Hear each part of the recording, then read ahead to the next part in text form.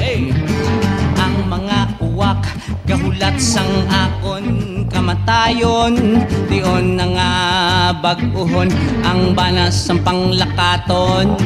Numanang madangtan sa pinili ko nga dalan, kabay nga hindi pa ulihi ang tanan. Di nang mga sinya sa cross nga alagyan, ang talago nga talang-talang, nagtalang-talang, gatalang-talang, dapa-dapanaga padayon sa panglakaton. Uy, iining mga bugat nga dalalon sa imo paminsaron kag balatyagon.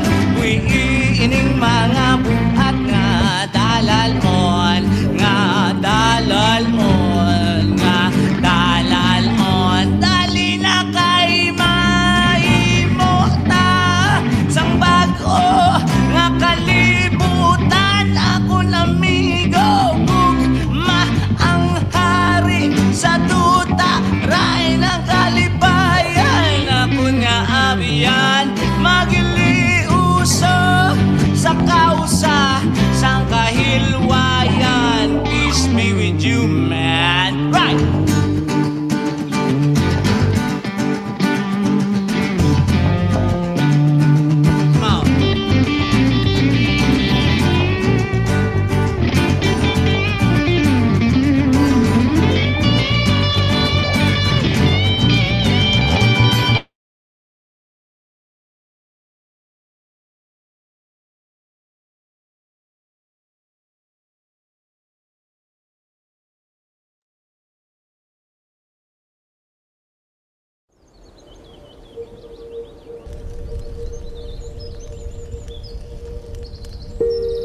O labing makagagahom nga amay namon sa langit, mahinuklugon nga laon nga tagtugas ang langit, hangin, kalayo, tubig kag duta. Tanda ining imong timawa, kabay ining pag-ampo, magadulot sa amon sang kabuhi nga himaya. Salamat sa mga bugay nga imo ginpaambit sa amon. Salamat sa kabuhi nga ginadulot mo sa amon nga himpit. Salamat sa maayo nga panahon kag ilabi na gid sang imo katutom sa amon. Bendisyone ang imo katawhan. Bendisyone ang ila mga palangabuhian. Bendisyone ang mga panggas sa amon mga talamnan. Bendisyone ang ilang paglugayawan sa iban nga kapungsuran. Kabay makalabot sila nga walay sablag sa ila pagapadulungan. Kag ilabi na gid, bendisyone ining isla sang Negros nga amon natawhan.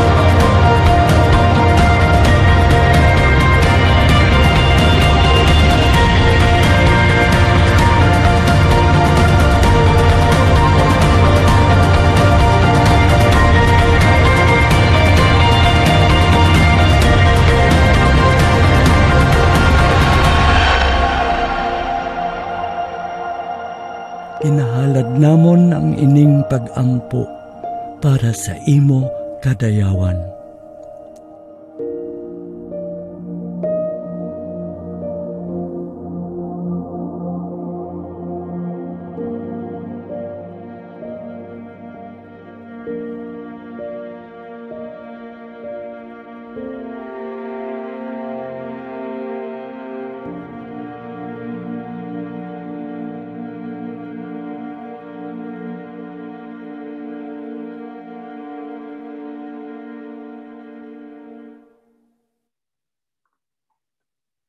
Maayong aga, good morning to everyone, and welcome to Viva XCon 2020.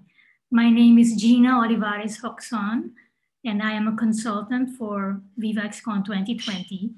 And this morning, I will be your moderator for this session of VCon 2. I would like to mention that this webinar is being live streamed on Viva XCon 2020's YouTube channel and Facebook account. A recording of the webinar will be available for viewing within the day in these platforms.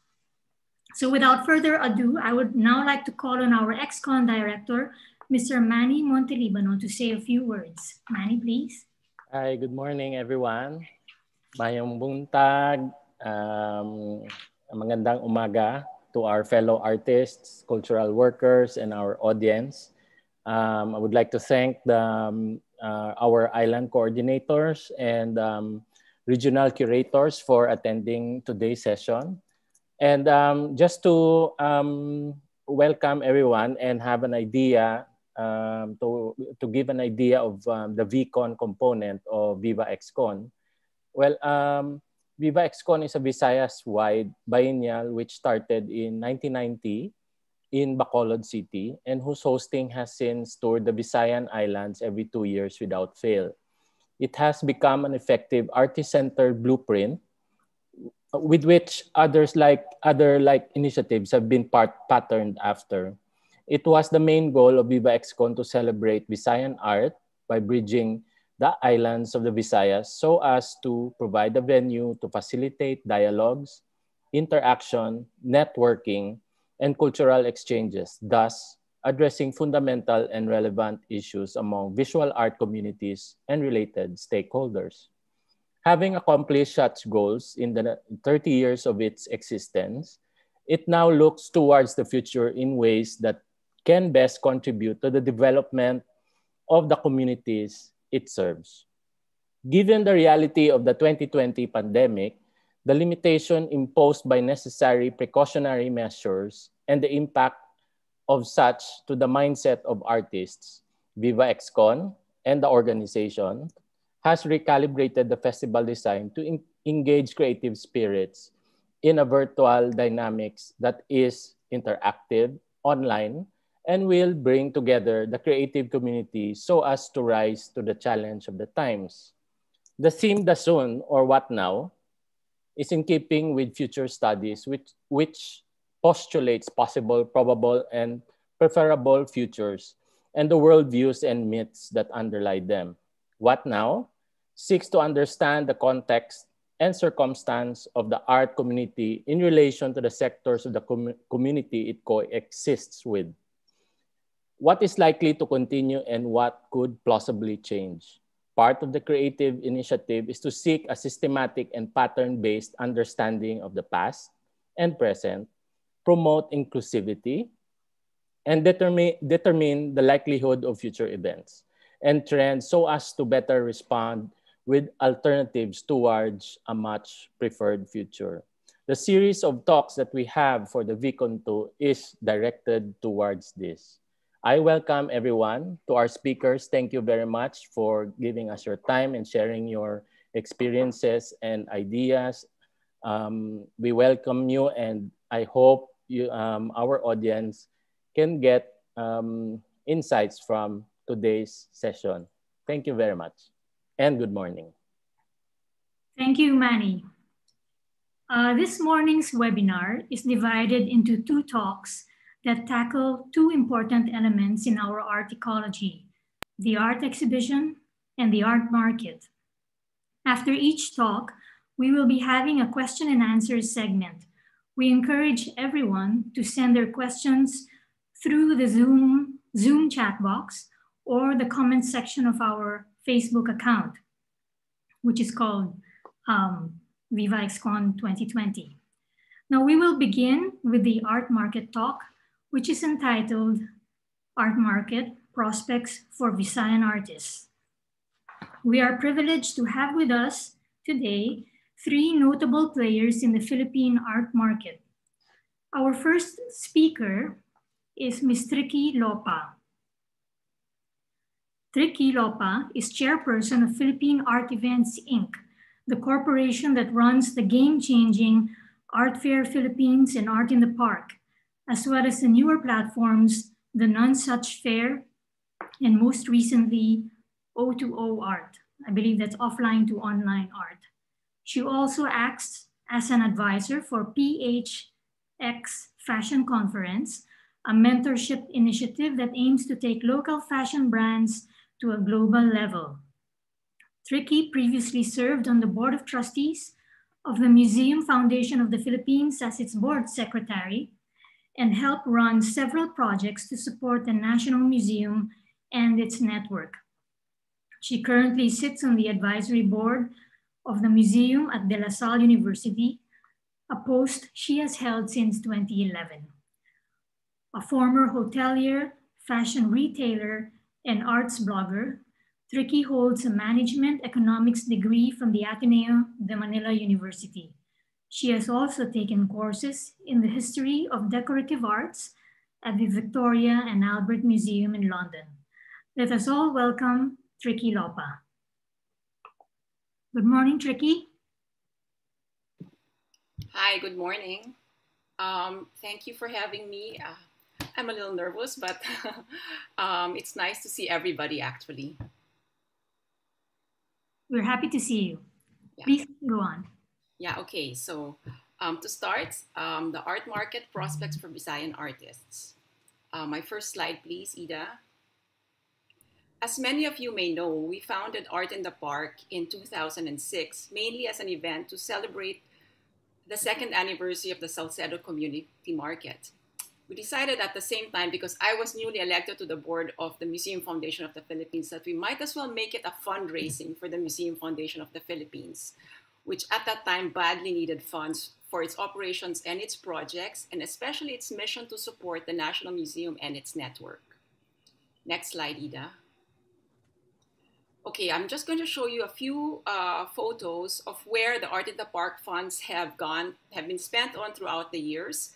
It is actually our 15th year, and we're very sad not to be celebrating in the park live this year. But anyway, this is the Museum Foundation of the Philippines foyer in the National Museum of Natural History. Next slide. This is the Museum Foundation of the Philippines Hall at the National Museum of the Visual Arts. It houses the Botong Francisco murals that formerly were in the lobby of the Philippine General Hospital. Next slide. And I think last year, the Museum Foundation also provided funds to rehabilitate some portions of the planetarium. Next slide. Okay, I just wanted to highlight Charlie's beautiful work, Men in Blue, that marked several personal Art in the Park milestones. This was in 2012, and it was the first time we counted 13,000 people in the park for Art in the Park. It was also when we realized we had outgrown half of the park and needed to occupy the entire Jaime Velasquez Park, including the parking space that's usually where the Salcedo Market is located. So we had to separate Art in the Park from the Salcedo Market. And of course, it was the first time that we had this beautiful large-scale installation of an incredible artist from the Visayas. Okay, next. Next slide. Yeah, this is just a photo of Orange Gallery at Art in the Park. We look forward to having them every year. There have also been so many Visayan artists who have sold works at Art in the Park. I actually cannot name them all, but just the top of my head, aside from Charlie, Mark Justiniani, who I actually first met at the 2nd edition of Art in the Park, November 2006, when he had just arrived from the States, and he had a few works on sale there. I remember Raymond Legaspi. I remember always seeing Toto Tarosa walking around. And most recently, the younger ones, work of the younger ones from the Visayas, Faye Abantao and Gino. We actually get inquiries from other galleries from the Visayas to join Art in the Park every year. It's just that, quite honestly, not everybody has something new to offer, which is why it seems that Orange Gallery has been the most consistent participant from the Visayas. This year, though, we are happy to welcome Cube Gallery from Cebu. Next slide. Just a view of the park during the day. And next slide, the park at night. Okay, next slide, please. Okay, of course, our other event, as many of you may know, is Art Fair Philippines, which we established in 2013. Hold on lang, Ida, ha? Okay. I'd like to show you, no, it's okay, go back. I'd like to show you a table of our statistics just to share how the fair has grown in terms of visitor numbers since our first edition in 2013. We are proud to say that we've maintained our visitor numbers for the last 3 years to about 35,000 visitors. And this included this last event in 2020, 3 weeks before lockdown, when we, of course, were there enjoying with the crowds. It's hard to imagine the crowds now, actually, how it was such a part of the art fair experience. Last Saturday, I tuned into a talk sponsored by C-Focus, which is the art fair out of Singapore. And it was a talk by curators of the different Asian biennales. And one of them, I think she was the lady who was part of the team curating the Gwangju Biennale, which is supposed to go on this year. She described art as a social space and how taking away live events made her miss that aspect of art. And I guess nothing proves that art as a social space more than experiencing the crowds at Art Fair Philippines. Okay, please, next slide, Ida. Okay, in the next few slides, you'll see photos from Visayan galleries and artists who we have welcomed to Art Fair Philippines. Our 2020 edition in particular did seem to end up with a Visayan focus given our choice of artists for the special projects and the new galleries we welcome to the fair. May I just point out that the artists and the galleries were selected and welcomed to the fair, not because they are Visayan, but because the galleries submitted great concepts and they have good programming, and the artists do good work. For the special projects, we worked with a curator. In this case, it was Norman Crisologo. Really, we wanted to showcase artists who would bring in something fresh and different to the fair. And we think Neil Pasilan, Joe Geraldo, and Perry Argel definitely did that. Next slide. These are a few of the galleries. For the first time, we welcomed Tropical Futures from Cebu, and they featured an artist from Bacolod, Chris Ardena. We had Project Space Giatay, which is also from Cebu, and we also had Mariah Gallery from Dumaguete. They featured the work of artist Kitty Taniguchi. Next slide. Here, just a few more. That's Orange Gallery, I believe. Tropical Futures, and again, Giatay. So that the artists are first and foremost great artists. The galleries have good concepts. That they happen to be from the Visayas is a happy occurrence. Next slide. One of the guide questions that was sent to us was about the art market and how the pandemic will affect it. Unfortunately, it seems very difficult to find any government figures on the size of the Philippine art market. I actually couldn't even find an accurate count of how many galleries actually exist in the country. So I decided that I would make an educated estimate of what I thought the art market was in 2019.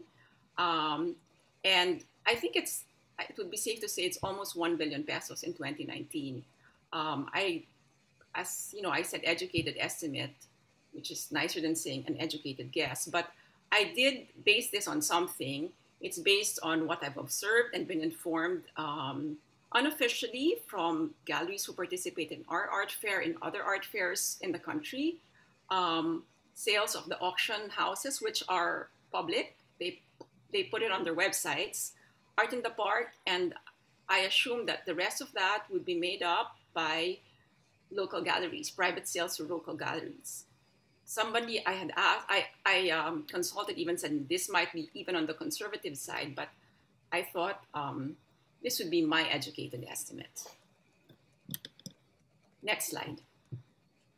However, as mentioned, since we don't have accurate figures from the government, I thought we should take a look at the effect of COVID-19 on the art market worldwide and try to extrapolate from that.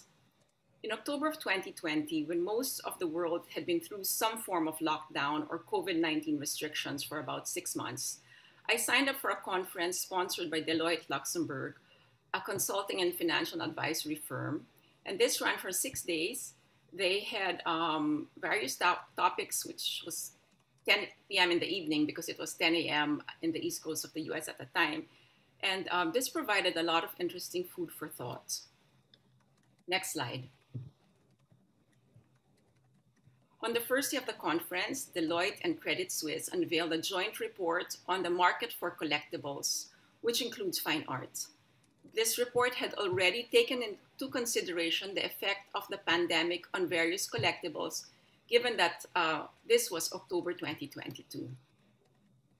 Next slide. As you can see from this slide, which by the way is a screenshot from the conference, we have to give Deloitte and Credit Suisse credit for this image. The report indicates that auction sales had fallen 50% from 2020 worldwide compared to 2019. Let me highlight that this was in October. Now, to be honest, I'm not sure if our local auction sales mirror this figure. I think it was true that things had fallen to about 50% of what it was in 2019 at the height of the lockdown or when the country was under ECQ until about June. But I believe if you check the online sales figures that the auction houses post on their websites, things started picking up towards the last quarter of the year. And I also referred to a report by Sotheby's that their Asia Pacific sales did in fact also pick up towards the end of the year. Next slide. What is notable, however, is that not only have online sales increased by 3.5 times what it was in 2019, but that 40% of new customers were reached through virtual channels. I'm sure this is not the first time you're hearing how the pandemic has accelerated a digital shift. Perhaps luckily for the art market and the art scene, we are one of the industries that could adapt to this very quickly. Pivot seems to have been the word of 2020, and the art scene seems to have done that quite well. So it would be safe to say that online exhibits and the purchasing of art through online channels, including social media and apps like Viber, WhatsApp, Telegram, are here to stay, especially in this next year. We ourselves are continuing with the online efforts, presenting the second edition of Art in the Park on February 21. Next slide, Ida. And the first online edition of Art Fair Philippines in April. Next slide. Okay, next slide. So what now? That's the one. What next? What's next as the new normal becomes the new future? In one of the guide questions you sent me, you asked me what my honest opinion was in terms of the prospects of Visayan artists in the current and future art markets.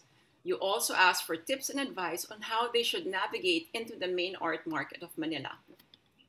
I think the more appropriate question would be to ask, what should be done to create favorable conditions for the art scene to continue to thrive and expand here in the Visayas? Because obviously, given what I think the size of the art market is, and the availability of tools that allow artists to reach beyond physical borders with online platforms, the prospects are limitless. How should we nurture the artists so that they can take advantage of these prospects? Next slide.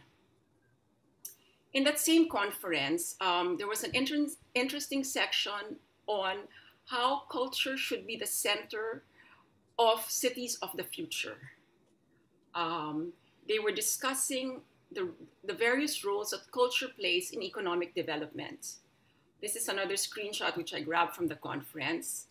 And I encircled the portion which describes culture as who we are and what shapes our identity. Culture contributes to poverty reduction and paves the way for a human-centered, inclusive, and equitable development. No development can be sustainable without it.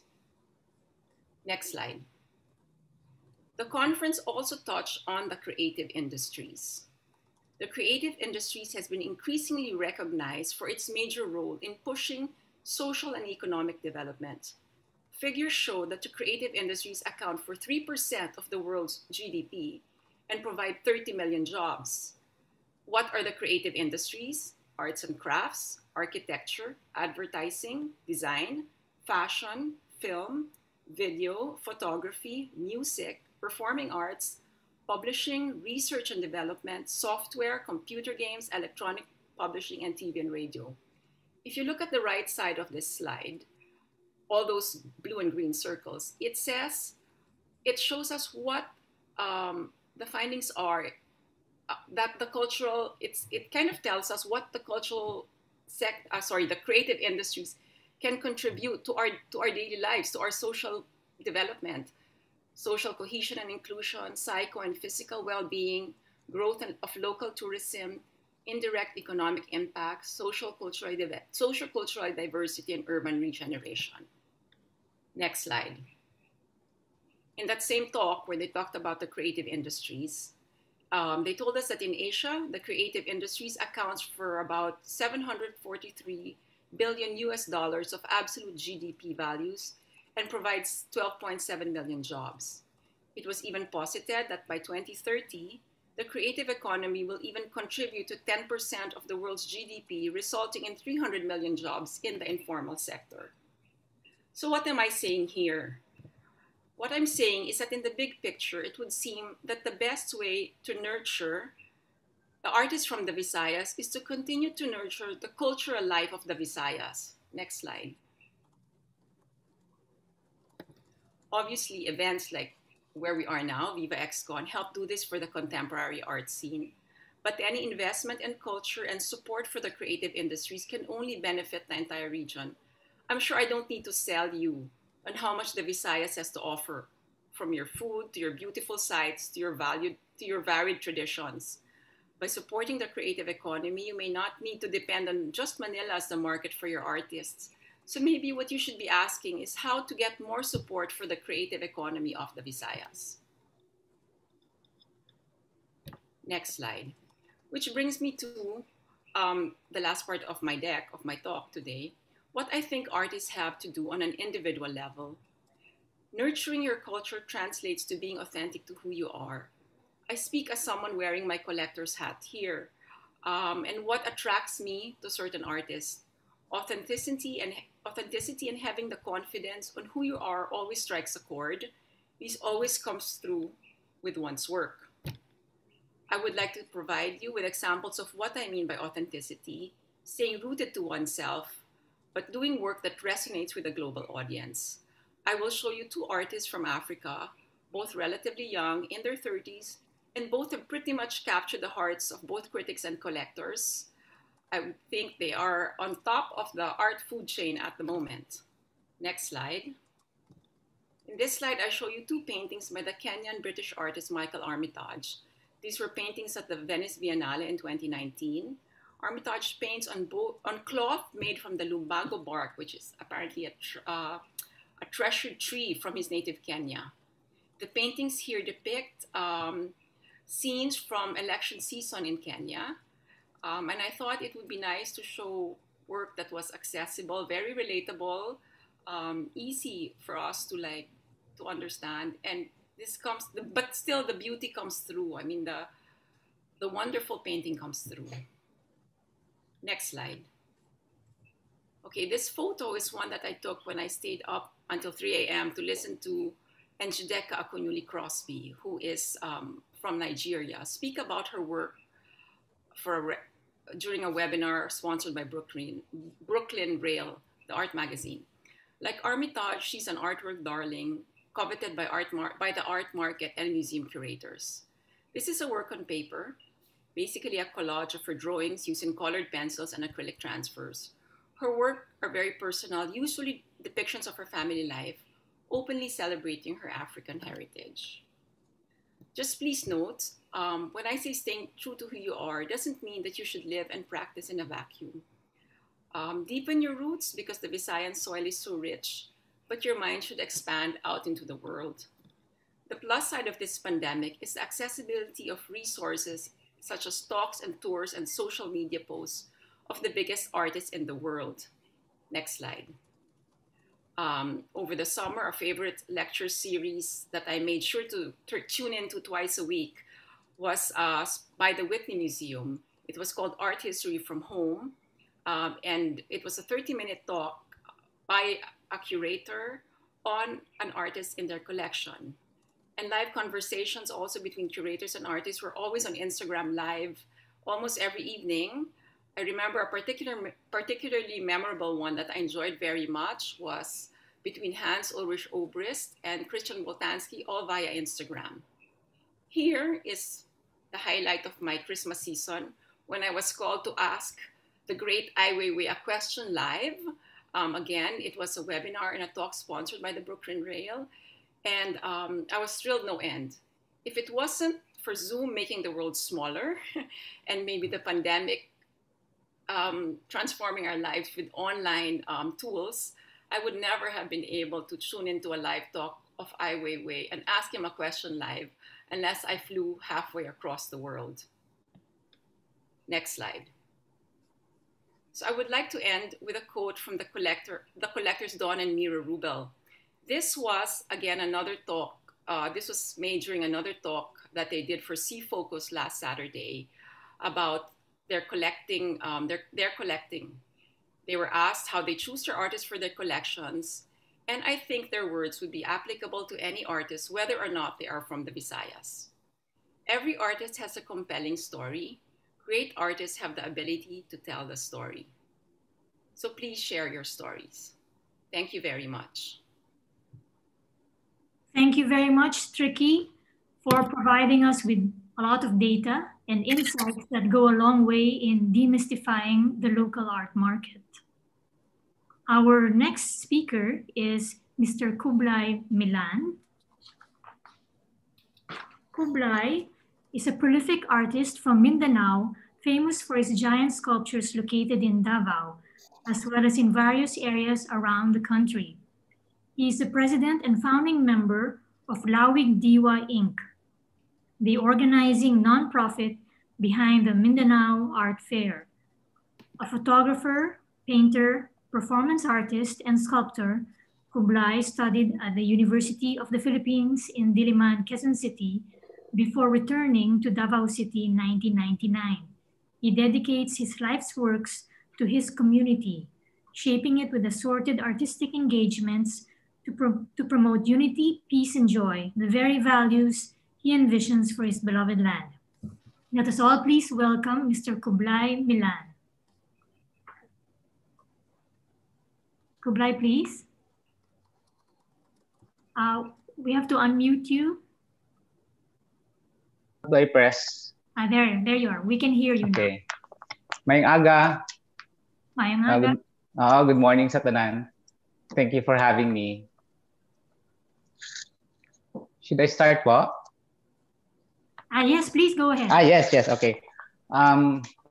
Here this morning, I would like to share our stories here in Mindanao.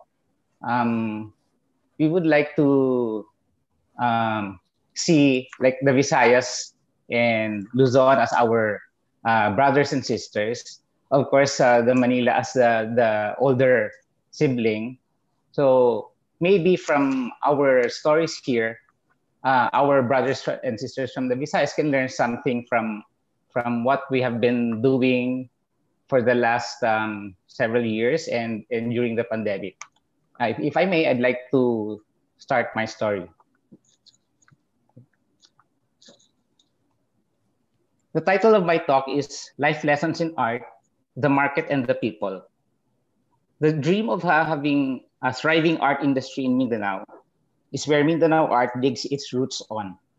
This is what we at Lawig Diwa, the mother organization of Mindanao Art core members, constantly remind ourselves of. That our goal is bigger than just one person, that it is even bigger than all of us in the group combined.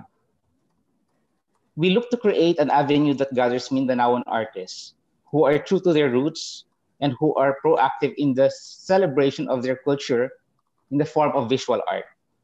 More so, we aim to create a lucrative opportunity for everyone so that the message of Mindanao cultural diversity and of Mindanaoan peace will ring louder in all parts of the country and the globe. Make your presence felt. Let me briefly introduce our organization. Lawig Diwa is a SEC-registered nonprofit. With my friends, Lawig Diwa was organized in 2007 under different informal names, including Earthnik, Artists Helping Artists, etc. We started to source funding in 2018 when Lawig Diwa submitted a proposal to be the grantee for the NCCA, National Committee on Art Galleries Regional Art Fair.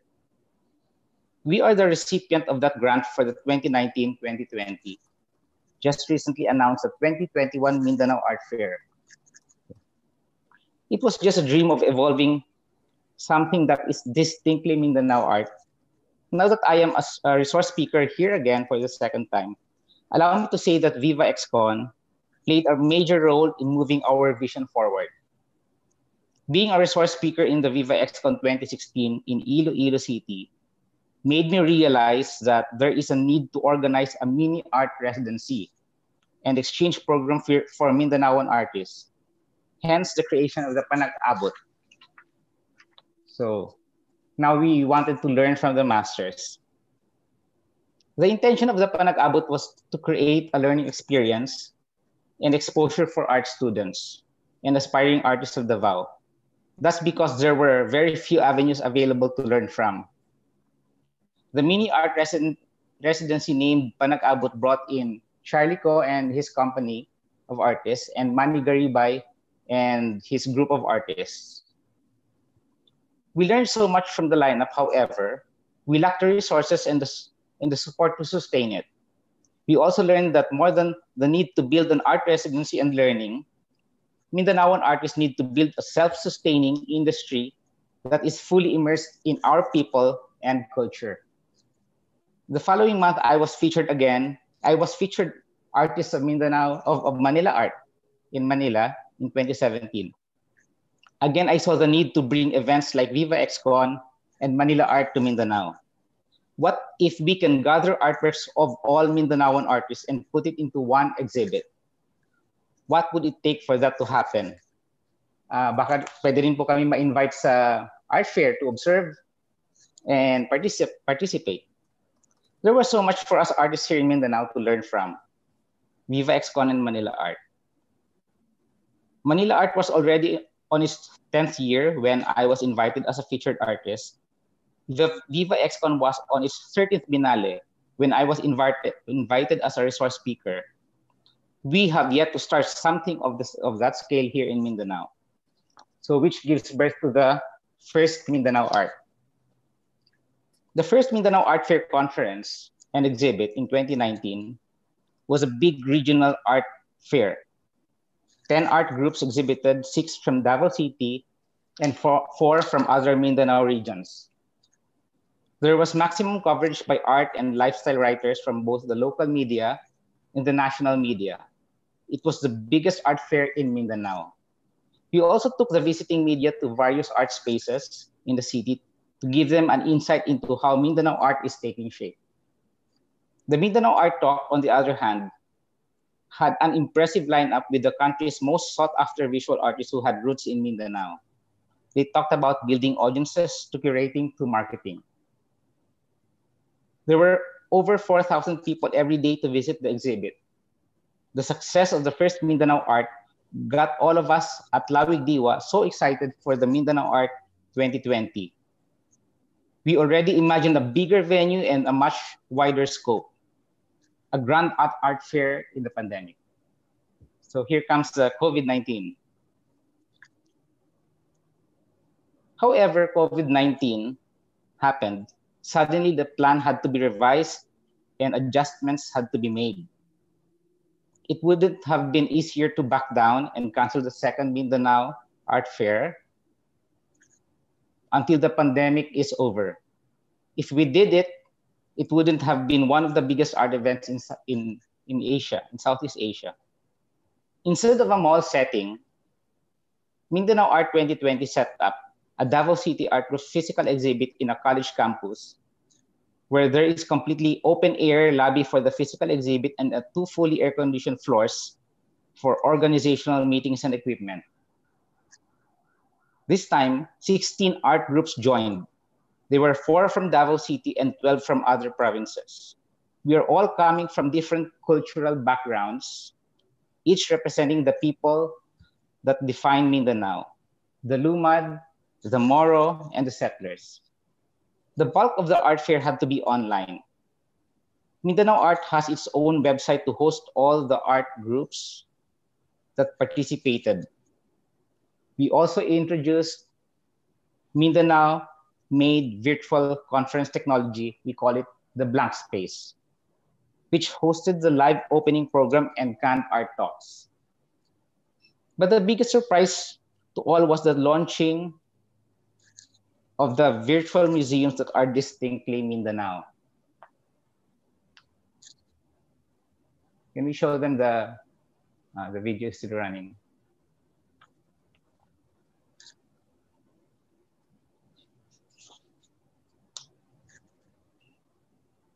These virtual museums, which will house the works of regional galleries and art groups, and serve as visualization tools for the ultimate dream of creating regional art museums in key Mindanao localities.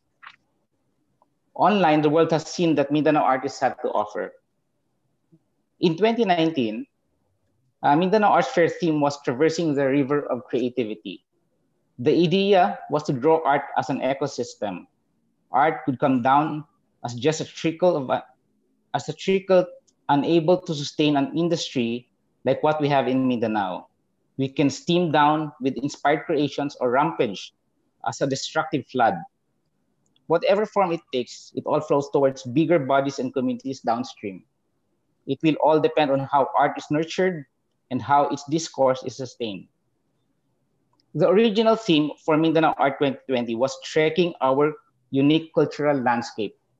It was an invitation to go deeper into the art in Mindanao and know from where it emanates from. This changed to living art in the new landscape. From an invitation to trek through and view as an observer, Mindanao Art evolved to advocate living art, dwelling in it and breathing in it. In a way, this pandemic made our priorities and action plans clearer, to find the soul of Mindanao art and to produce a next generation of artists that are firmly rooted to their identity, but confident in their abilities to create from this collective soul. To do that, they have to immerse themselves in the communities and get to know the land and its indigenous people firsthand. Only then can we start to see that art that is distinctly Mindanao. So we're taking Mindanao art forward. If there is anything that COVID-19 continues to teach, it is to be out there for the world to see. There is no longer just about making it in Manila market. How we achieve that requires more than 10,000 hours of deliberate practice. That's because this covers everything. From your soul, to your art, to your network, to your market. Okay. The good news about this is that COVID-19 places us all in an unfamiliar waters. We are all starting line. How we will fare in the race will depend on us as regional artists. Okay. This brings us to Mindanao art, the vehicle and the vision itself. We are sailing towards the real Mindanao art, the one that is rooted within the wellspring of our identity as Mindanaoans, the one that defines our collective soul. We believe that there is no Philippine art to speak of, that there are just very good Filipino artists. Philippine art cannot be just the art defined by the Manila market. It has to be defined by the collective soul of the Filipinos. It has to come from the individual communities that will carry them, the colors and rhythm and emotions of the place. We want to contribute our share in bringing this about by leaving a legacy of art that is truly Mindanaoan for the generations after us to study and allow and follow. Through Viva XCon, let there be Visayan art. Our colleagues in Luzon can embark on the journey for Luzon art. Altogether, we will be the Philippine art. How? By finding our roots, defining it, and then growing from it. What is it that throbs in the heart of every Mindanaoan?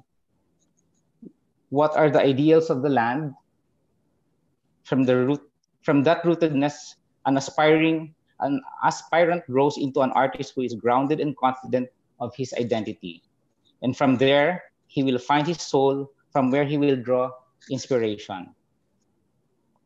Mindanao art tells a beautiful story of unity in a very difficult time from a land that conflict and disparity have supposedly divided us. If we can bring out much despite these challenges, what can we do when everything is back to normal?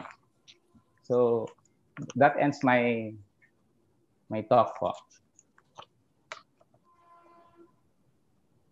Thank you very much. Thank you, Kublai. Yes po. Yes, thank you for showing us your, sharing your inspiring story and for showing us the potential and promise of the culturally rich landscape in Mindanao, rich arts landscape in Mindanao. For our last speaker for this particular segment on the art market, I would like to call on Mr. June Villalon. Cesar June Villalon is the proprietor and director of the Drawing Room. One moment, Ida, can we kindly put up Mr. Villalon's bio slide? Never mind the bio, Gina. Okay, I will read it aloud. Okay, June is the proprietor and director of the Drawing Room, one of the leading art galleries in the Philippines. He has run the Drawing Room for 23 years, exhibiting Filipino artists in his Makati space and in major local art platforms, as well as in important international art capitals such as Hong Kong, Singapore, Taipei, Jakarta, New York, and Paris. June graduated with a Bachelor of Arts in Interdisciplinary Studies from the Ateneo de Manila University and completed the Senior Managers Program at the Asian Institute of Management. An art collector since the mid-80s, he worked as a manager in the sales division of Colgate-Palmolive Philippines and Johnson & Johnson Philippines, finally leaving corporate life after 10 years to enter the art world as a gallerist. Let us all please welcome Mr. June Villalon. Hi, Gina. Good morning. Hello. Hi. And hello to artist friends from the Visayas and other places. Can we have the first slide, please?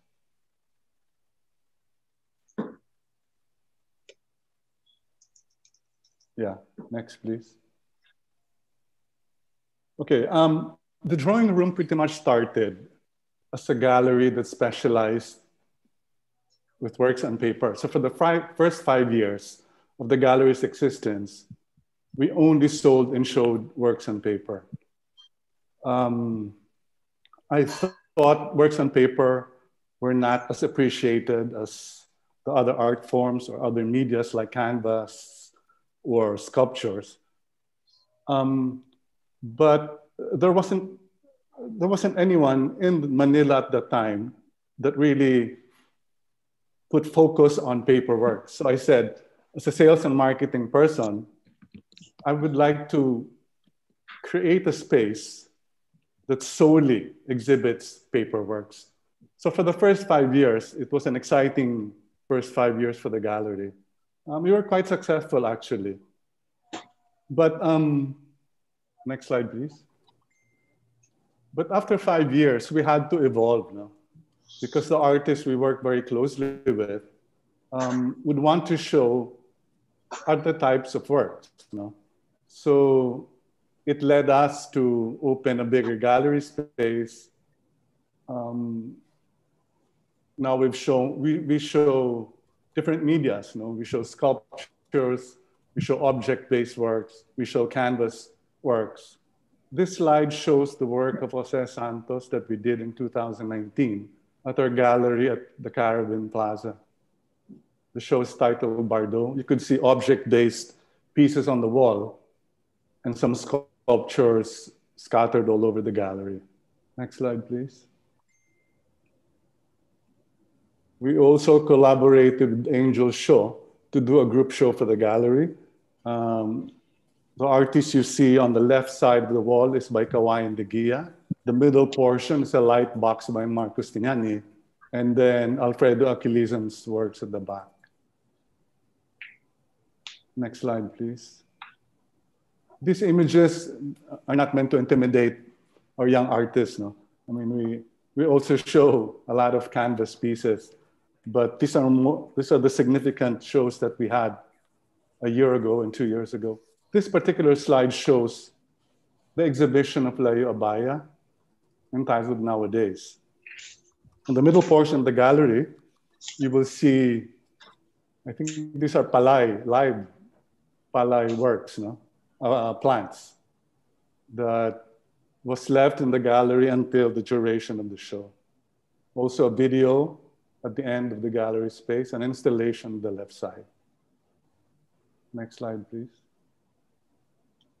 Okay, in terms of programming, the picture you see here is our last participation at Art Basel Hong Kong, wherein we featured Lilibeth Cuenca Rasmussen, a Danish-Filipino artist. And we had a very interesting presentation in the sense that we brought a coffin-like structure into the fair and placed it in the middle of the booth. Lilibeth would lie there for hours, just talking to people while lying down. Lilibeth is a well-known performance artist in Denmark and in Scandinavia. Next slide, please. Yeah, next slide, please.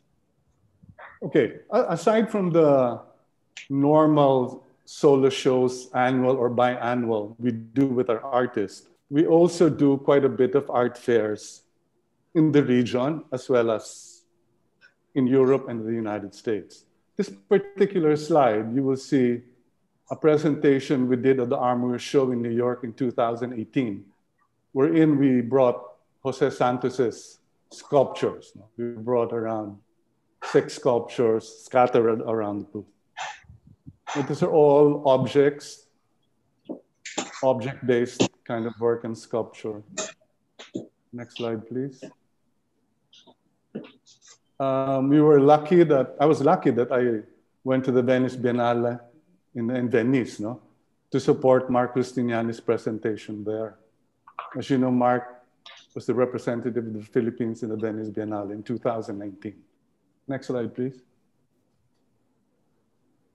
We also do, as I said, we do fairs in the region, and this one is at Sea Focus in Singapore. We brought Manuel Ocampo's works there. This is a boutique fair. It's called Sea Focus, wherein only about 30 galleries are invited to join. Yeah, next slide, please. We also did the Melbourne Art Fair in Australia in 2019, wherein we brought Dex Fernandez's wall installation that you see in the middle part of the booth, and Jokno Pasilan on the left and the right side of the booth. Jokno is based in Australia. These are all paperworks. Next slide, please. This is at Art Basel, Hong Kong, wherein we brought Dex Fernandez and Miguel Aquilizan, as well as Robert Gutierrez. So you will see the things that we bring to fairs are not only canvas pieces, but actually more on the object-based type of work, sculpture, and a bit of installation. Next slide, please. We did the Paris Fair in 2018. Actually, we've done this fair for, I think, 3 times already. The picture you see on the wall is by Vermont Coronel, and the one in the middle is by Alvin Gregorio. This is in Paris. Next slide, please.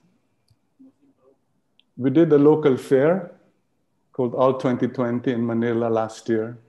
It's a group show of artists that we work with. So you see Jokno Pasilan's light boxes in the middle, Miguel Aquilizan on the right side, Robert Gutierrez on the left side, and Yason Banal at the foreground, and Pam Santos at the other end. Next slide, please. Aside from the art fairs that we do here and abroad, we also try to bring in important foreign artists to show in the gallery. This particular slide, you will see, we invited Rirkrit Tiravanij and Thomas Vu to do a show at the gallery. Actually, they flew in. They're the ones at the farthest end of the space. Rirkrit is well known and is already a part of art history. I mean, for fine art students, they're very familiar with Rirkrit's work. So it's a mixture of installation, floor installation, wall, and it was quite exciting because they printed silkscreen t-shirts and gave it away to people that attended the show. As a matter of fact, Tricky is probably there. It was a very important exhibition for us, and we're very lucky to have Rirkrit come to the gallery. Next slide, please. We also brought in Joris van de Murtel from Belgium. Joris is represented by Nathalie Obadia in Paris. He performed. He's a musician too. No? So aside from the wall pieces and objects and sculptures, he performed using his own guitar. And so it was really a sound art type of experience, which people enjoyed. So this year, we might be able to bring in another important artist from Vietnam, Dinh Q Lê. So hopefully we can bring Dinh to do a show with us towards the latter part of the year. So we try to do that. We've also shown some young Japanese artists in the past. Next slide, please. Okay, aside from art fairs and intergallery, before this, I'm sorry. We also do quite a bit of intergallery exhibitions. No? As a matter of fact, we're probably one of the first galleries in Manila that did intergallery shows in the region. We've done shows with Art Gallery in Jakarta many years ago. We did a show in Hong Kong with Rossi and Rossi. We did a show with Nathalie Obadia in Paris 2 years ago with Robert Gutierrez. So we try to allays with galleries, not only in Southeast Asia, but also in Europe. No? I think it's a very good way to show artworks from the Philippines out there and see how people react to our artworks. We also have this artist development thing that we try to do off-site, off-gallery shows. No? I mean, to be more involved in the community outside the gallery. 2 years ago, we had a space in Intramuros, in one of the old buildings there. And I think we stayed there for 6 months. You know, we leased a small space. I mean, just to be part of that exciting community in Escolta and an exciting group of people that run that space.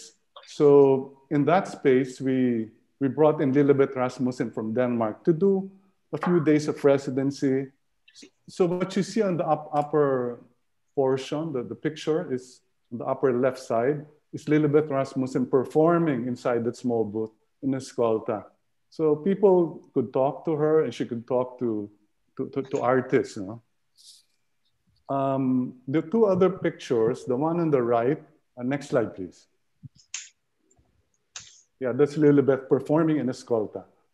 So we had that space for around 6 months. So we rotate exhibits there. Next slide, please. And this is Jed Merino's Cuentong Cuchero, wherein he collaborated with the Cucheros in Intramuros. No? So what you see here are real horse carriage that he acquired via the help of the Cucheros in Intramuros. So we did this in a church, in a church in Intramuros. So we try to do efforts and activities off-site, off the gallery, and be in that particular community, to feel that community, to contribute in that community, and to make art more accessible. Next slide, please. This is Jokno Pasilan, also in Intramuros. Okay, Jokno is... walang video. Yeah. Jokno is from Bacolod and is part of a boat building family there. So he recreated a boat structure that we place inside in Intramuros. Next slide, please. Because of the pandemic, we were quite active with social media, Instagram and Facebook. You know? We also have this segment called Work in Progress, or we call it WIP, wherein our artists would send us a 60-minute video to show what they're doing during the pandemic. So most of the videos are not actually pictures of artworks of their studio, but actually videos of their daily lives, no? What they do. Like Jed Merino was walking his dog all throughout, you know, his town in Colombia. One of our artists would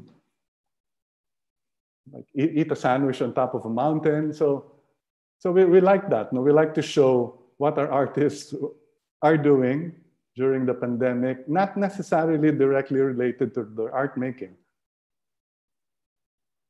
Next slide, please.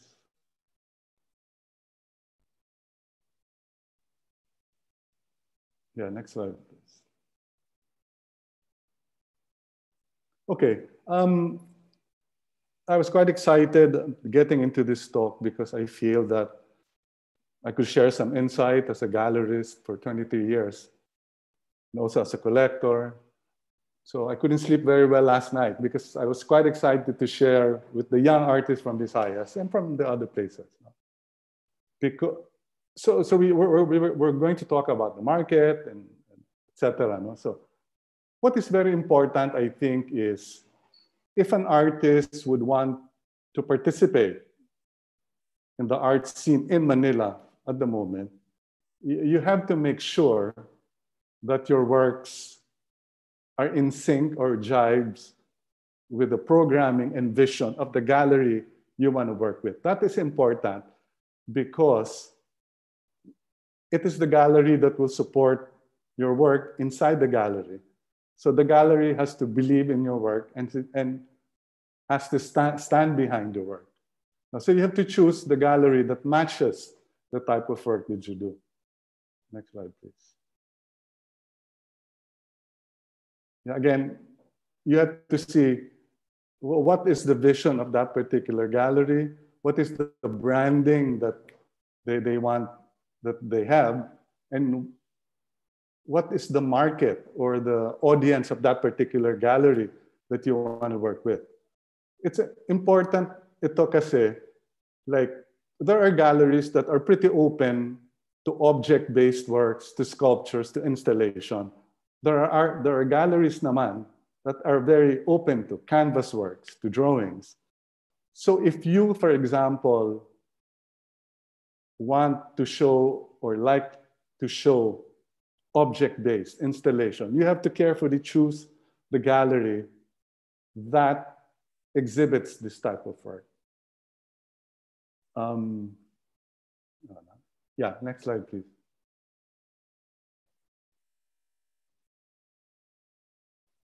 Yeah, at the moment, I think, I mean, the previous slide will be open to, I know, quite a bit of questions. I'm very welcome to answer questions in terms of who or what type of gallery an artist should approach, what type of work should I present. I'll gladly answer that after this. No? Next slide, please. Yeah, again, during the pandemic, there are two areas that allow collectors or art enthusiasts to view your works. One is online, obviously social media, Instagram, and one is really the physical space. So at the moment, both are very important, no? Online and physical space. Next slide, please. Yeah, as you know, sales are being done online because of the pandemic. There's a growing number of young and new collectors coming in. But there is also a bit of digital fatigue, I think, and it's also being reported. Napapagod din yung tao katitingin sa mga social media. No? So my thinking is the physical space is really the most important thing. No? I mean, we have to get this online thing over as fast as we can. So we can let people come into the gallery again and experience the artwork. You know, artists are selling online, but there's no substitute.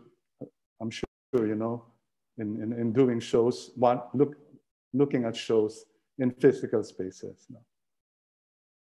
Next slide, please.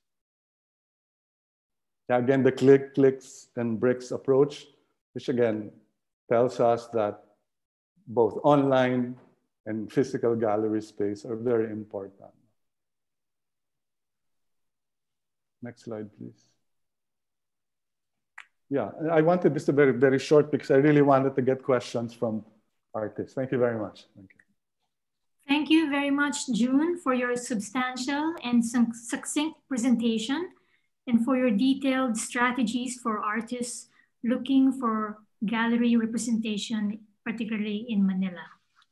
So now we will move on to our question and answer portion, which we hope will be lively and interesting. May I request all our speakers to turn on their videos and microphones? We are also privileged to have Dr. Patrick Flores join the Q&A. Patrick is the esteemed head curator of Kalibutan, The World in Mind, which is the main exhibition component of Viva XCon 2020. We believe that his vast experience in curatorship and his exposure to the international art world can provide a richness and insightfulness to our discussion with Tricky, June, and Kublai, with whom Patrick has worked in the past, all of them. Once again, I would like to point out that this conference segment is focused on art market prospects for Visayan artists or regional artists in general. We hope that the audience will send out questions through the Zoom chat box or the Facebook comment section of our Viva XCon 2020 account. Questions that can help us generate even more strategies that will benefit the peripheral or regional artists in general and the Visayan artists in particular. Our first question is from Patrick. Yeah. So thank you, June, Tricky, and Kumblai for the wonderful presentations. Maybe just to jumpstart the Q&A, I was wondering if you can propose because the three of you come from different experiences now and backgrounds. If you can propose like a site-specific market model for the Visayas.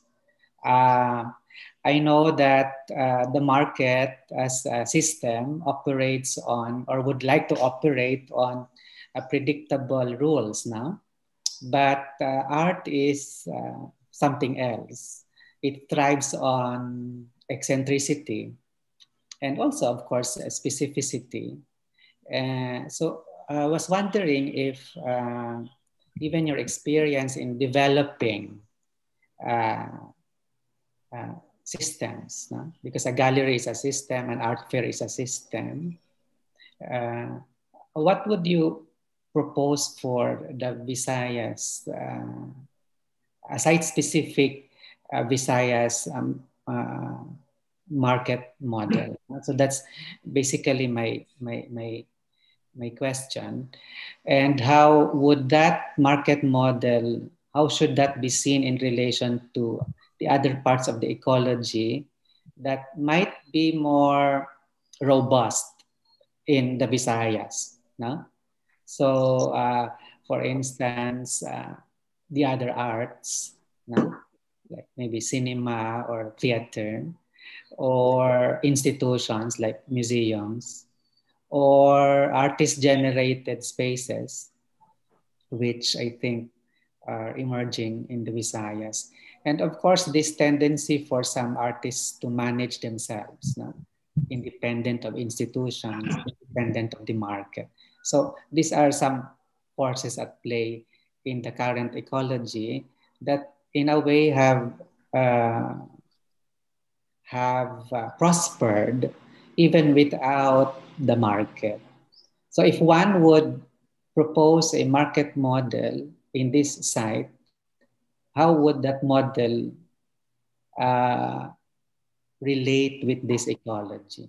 So I'm not really, I mean, when you say offsite, Patrick, sorry, I mean the Visayas as a site. Okay. Yeah. So I'm not after very detailed propositions now, just to sketch out, the aspects of this model, yeah, that you can think of for the Visayas.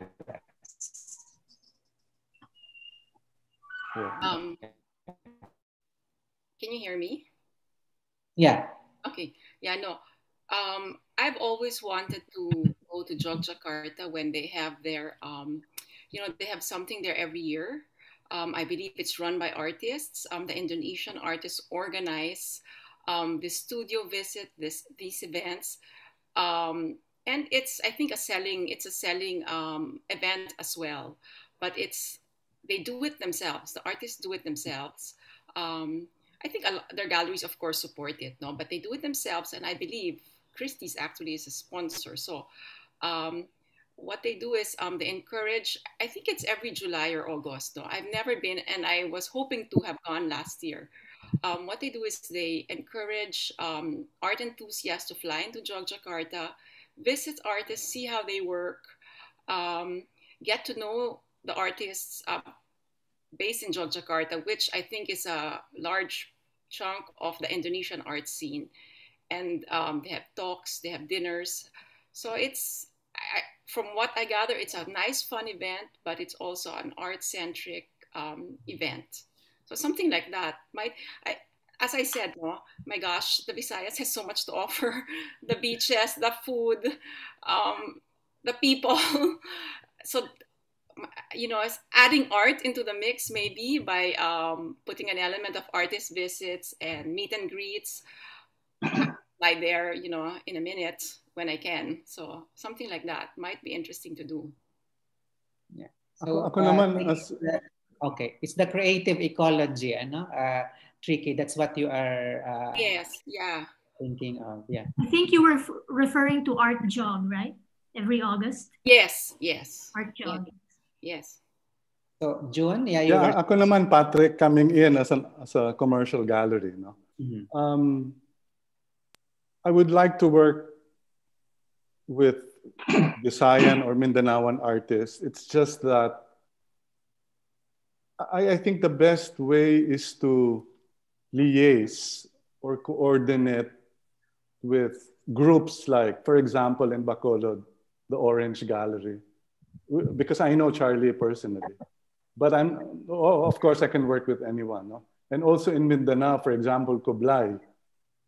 Maybe these are starting points for us to do something together. Actually, Charlie has always been wanting to coordinate with us, hindi lang machempo-chempo. No?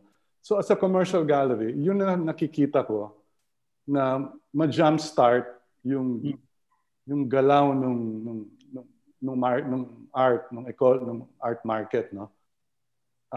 If we could show good works from Mindanao, from Visayas in my gallery, in a curated fashion,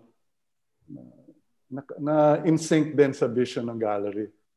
So, sa ngayon, yun lang naiisip ko muna, no? I need to show or coordinate with groups in these areas to create an activity. And then, later on, we could think of other things. So John, it's like to stir up, no? To stir up the energy. Yeah, kailangan eh. Yeah. Get it off. There has to be some excitement, but it has to be a good show. Alam naman nila Charlie yan, no? I mean, so it has to be a good show para may excitement, may impact, and then we'll see what doors it can open, no? But in that situation, June, I imagine it to be also be productive relationship. It has to be two-way, no? So yes. Can drawing room also exhibit in the Visayas? Yes, I'd like to do that. Hindi lang talaga, wala lang well, Charlie has always asked me to do it, but again, hindi rin maupuan ng maayos. But I'd like to do that, no? So I'm open sa Mindanao and Visayas para may, well, the overused word na dialogue, between Manila and the other regions. But it's important. Yeah. Now, as a commercial gallery, I have some experience in creating an exciting show because that's my job, no? As a gallerist. I have experience with social media and promotions. So if we could just sit down and do something nice, it can open a lot of things, I think. So we have two models now, no? The creative ecology model from Tricky, and then the inter-gallery, inter-regional model from June. I'm sure Kublai has another model. So what is your model, Kublai? Ganito, Patrick, here in Mindanao, medyo naiiwan kami. So, kaya the strategy is to dream big. No? If you've seen our envisioned museums, actually, we are actually inching our way. The way I'm saying that we're inching our way, kasi nga, what we wanted is we're searching for deeper narratives here in Mindanao. So the Mindanao Art Platform, yun yung idea namin is to inject or tell our artists to go deeper, and then by having that platform, na-express namin doon yung mga kwento at saka mga storya at nagiging art. But the thing is, where do you put it? You have to have a repository for it. For the longest time, I've been a cultural worker for 20 years. I've been going around communities. Ang ginagawa namin is we've been collating, nagiging repository kami ng mga music, ng mga kwento, ng mga artifacts, and where do we put that? So we're really thinking of putting up a center for that. Now, same like for example sa Visayas, every Viva Excon, walang napupuntahan or in a gallery, but the works in the gallery are changing. So it's not permanent. Imagine if Viva would leave those specific works based on the Visayas narratives, no? every year, iiwan sila ng isang pyesa. Like me, I'm a monument maker. Every time I do a piece, I leave a monument that is there to stand for generations. So if you start that now, for this Viva, every year lalaki ng lalaki and people would be going to that physical space. So parang ganun siya. It's a bit, kasi nga, coming from an artist like myself who've been doing major monuments, you can actually, the exercise of the art fair platform can actually be turned into something that is literally there for generations to see. So yung message mo will be encapsulated in time because it's displayed in a public space. So yun yung ano namin dito na we're thinking that every year with Mindanao Art, we wanted to come up with a main centerpiece which can now eventually be turned into something in steel, in concrete, or in whatever material that would last, and we could donate that to a city or a province or any rotondas in Mindanao. That way, no, we capture the stories one by one and through time, and in the long run, the whole place will become a stories captured in art.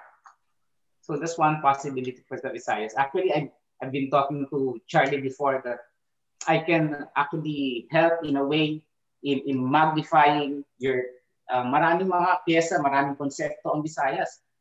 But it's not collated in one library, in one art place na pwedeng dun lahat malaman ng mga young artists natin.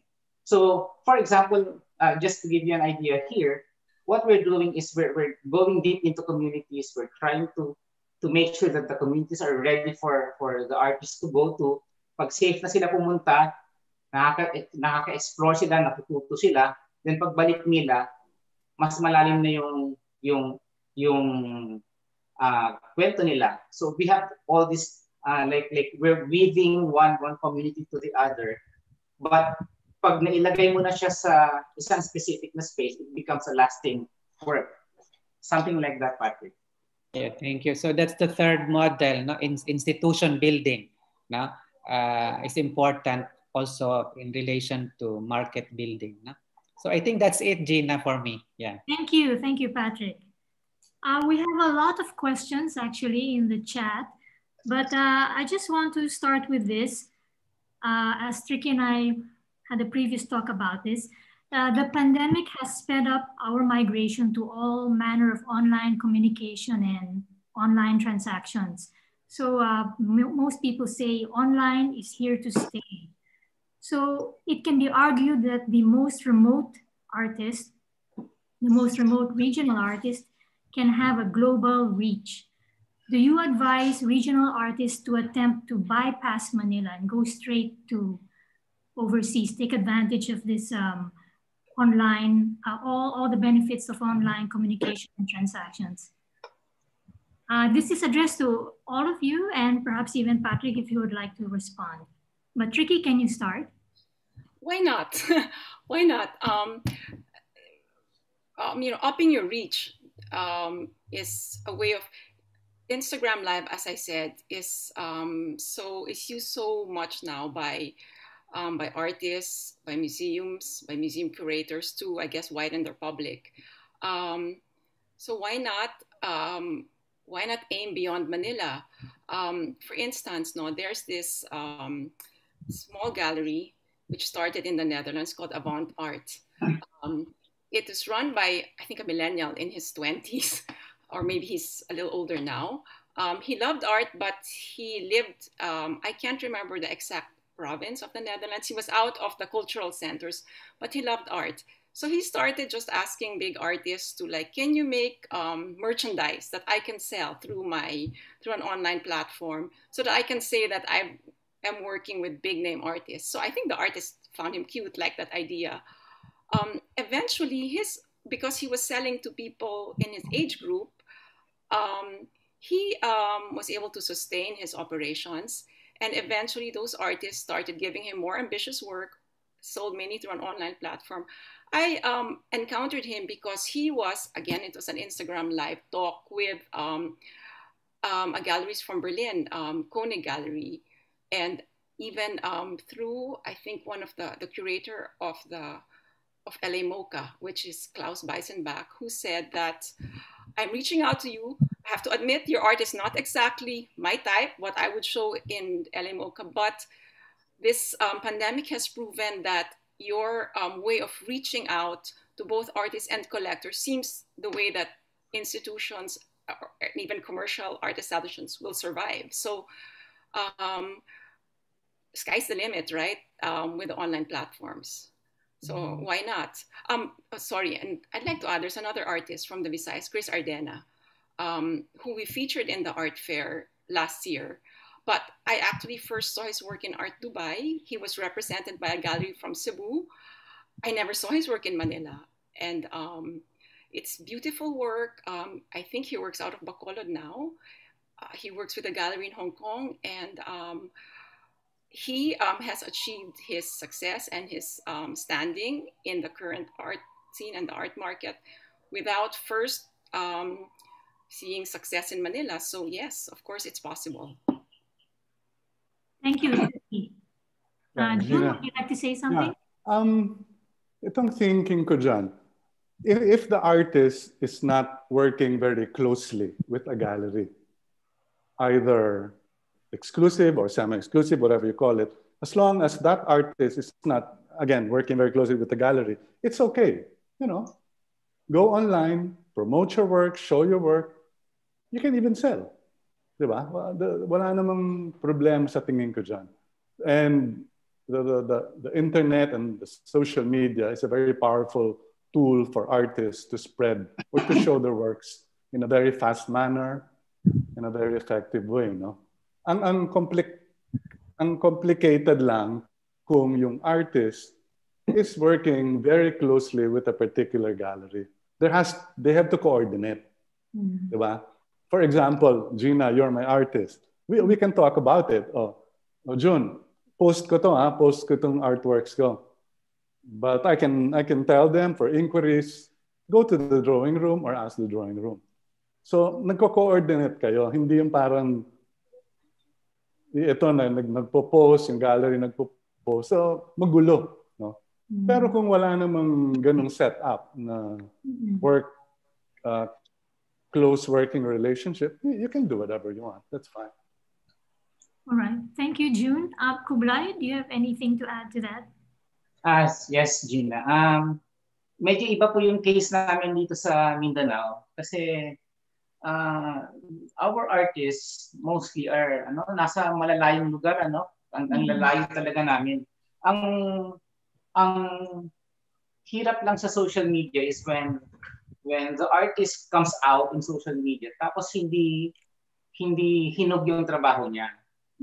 Kasi nga napag-iwanan kami dito. That's why we are really working hard, kaming nasa mga kuya at mga seniors na for those young artists, we wanted to mentor them first. We wanted to educate them with the right with the right research, with the right kasi hindi sila nakakapunta, hindi nila nakikilala talaga yung they don't have the holistic idea yet of what we're trying to say and tell and share. Kaya nasisira yung narrative. So, but of all, wala naman talagang limitation dyan kasi they can own the social media. We just advise them to contemplate first, matuto muna tayo sa Visayas and sa Luzon, and then we come out together as a collective. Parang ganun po yung suggestion ko. But during this historic era of the pandemic, as June was saying in a previous talk, many emerging artists really are selling their works through Instagram, Facebook, Viber, because they have to earn income in the short term. So, but Kublai mentioned that there is a possible drawback or disadvantage to this when they put out work that is not yet hinog, quote unquote, not yet fully developed. So there are apparently drawbacks to posting and selling your works on your own. I don't know, do you think there could be a long-term or there could be an effect on the artist's reputation after the pandemic is over? Will they have difficulty later on getting representation? And then if they display their pricing on their Facebook posts and Instagram posts, is that a disadvantage or an advantage? Because we're still in this historic era, and artists need to survive as well. So yeah, ako Gina, ang thinking ko ganito. Kung bata ka pa, if you're young, you are a young artist, shoot in different directions. You know, do whatever you want. Magkamali ka, bata ka pa naman, pwede. You have to learn from your mistakes sometimes. So, mahirap din natin i-control masyado. No? So, yeah, put out your works there and take the hit. If it's not hinog, somebody tells you it's no good, you take the hit, roll with it, and learn from it. Ang mahirap lang siguro, kasi gano'n naman nagsistart yung mga batang artists, di ba? And they learn from their mistakes. Sige-sige lang. No, that's fine, They sell, they need it, they have financial pressures, that's fine. Ganun lang naman yan. But sabi ko nga sa Eugene, di ba, wag lang tumagal sa ganun. Di ba? Wag lang tatagal yung artist sa too much compromises, too much selling whatever. You can't stay there for long kasi in the medium to long term, that's not good for you. Ang mahirap lang kung medyo hindi ka na masyadong bata and you keep on posting things of subpar quality. Medyo mahirap. Pero for very young artists, experiment. Diba? Sabi nga ni Tricky, be true to yourself. The things that you post, you should like it. It should represent you. If it doesn't represent you well, you take the hit. Ganun lang. All right. Thank you, June. Tricky, do you have anything to add to that?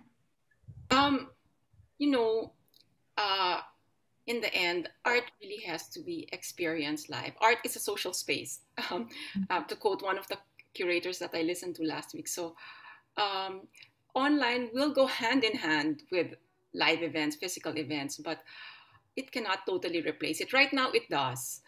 There's art that's great online, but there's really nothing like seeing art in the flesh. So yes, right now, the question was kasi, can you bypass Manila? Yes, but in the long run, people, if you want longevity as an artist, we have to see what your exhibits are like, what you really have to say. And I think you're not going to be able to do that only on social media platforms or online platforms.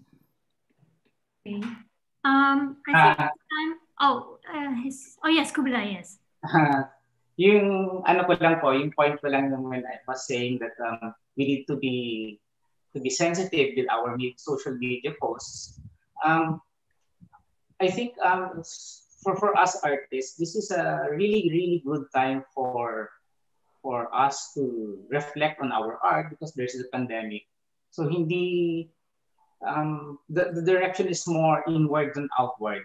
And then when you feel like going outward after this reflection, then sure, yun lang naman yung natin. But in many of our artists here in Mindanao, nahihirapan po kami because yun na nga, baka kasi mag-backfire yung mga trabaho collectively na labas sila na labas. Tapos ang iba, dahil nga sa hirap po binabarter na lang ng gatas, ng tupa sa anak nila. So we really want to address those problems, but ang hirap talaga po yung totoong mga sitwasyon dito sa buhay, especially here. So that's why we are reaching out to just about every artist here in Mindanao to be more mindful, be more thoughtful, be more sensitive in sharing their art. Yes, and that's related to this question, which actually is directed to June from Tina. She did. I'd like to ask Mr. Villalon what he means by branding, because you mentioned branding in your presentation, and could you please give an example? Yeah, I think the gallery is a brand in many ways. No, my image siya. No, there's an image, there's a brand that's attached to it, and you develop that brand, you develop that image, but in an honest fashion. No, when you create an image, you have to be honest, you have to do your homework, you have to be true to yourself, para that image or that brand sticks. No? And that image or a brand, you have an audience, you have a consumer. That's why it's a brand, diba? Now you talk to your consumer, you do some research, you pricing, diba? When you talk about a brand, there's trial, you try the brand. There's pricing schemes, strategies, there's promotional strategies. So that's what I meant. The gallery as a brand has to do all the other activities to improve that brand, to make that brand successful. And top of mind, you have to have good artists, diba? You have to have the right pricing of those artists. You have to have the right promotion. You have to have the right exposure. So, parang produkto siya, brand, di ba? Oh. Ganon. Image.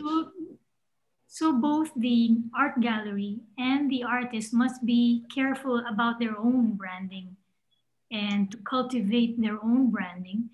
But for those who but for young artists, Gina, parang I don't want to be too conscious first about having a brand for themselves. Parang ang gusto ko for young artists is really to shoot in different direction. Try a lot of things in your work. Tapos may lalabas dyan eh. May lalabas dyan na tama for you. That you like and that's true to you. So even when artists come to me, no, to show me works, minsan the work that he shows me, hindi ko type. Hindi yata bagay sa gallery. So I ask him sometimes, can you show me your other works? Tapos may papakita siya, oops, may nakita ko, oh, ito. Parang pwede to. Gawa pa rin ng artist, but for my gallery, sabihin ko baka yun mas bagay.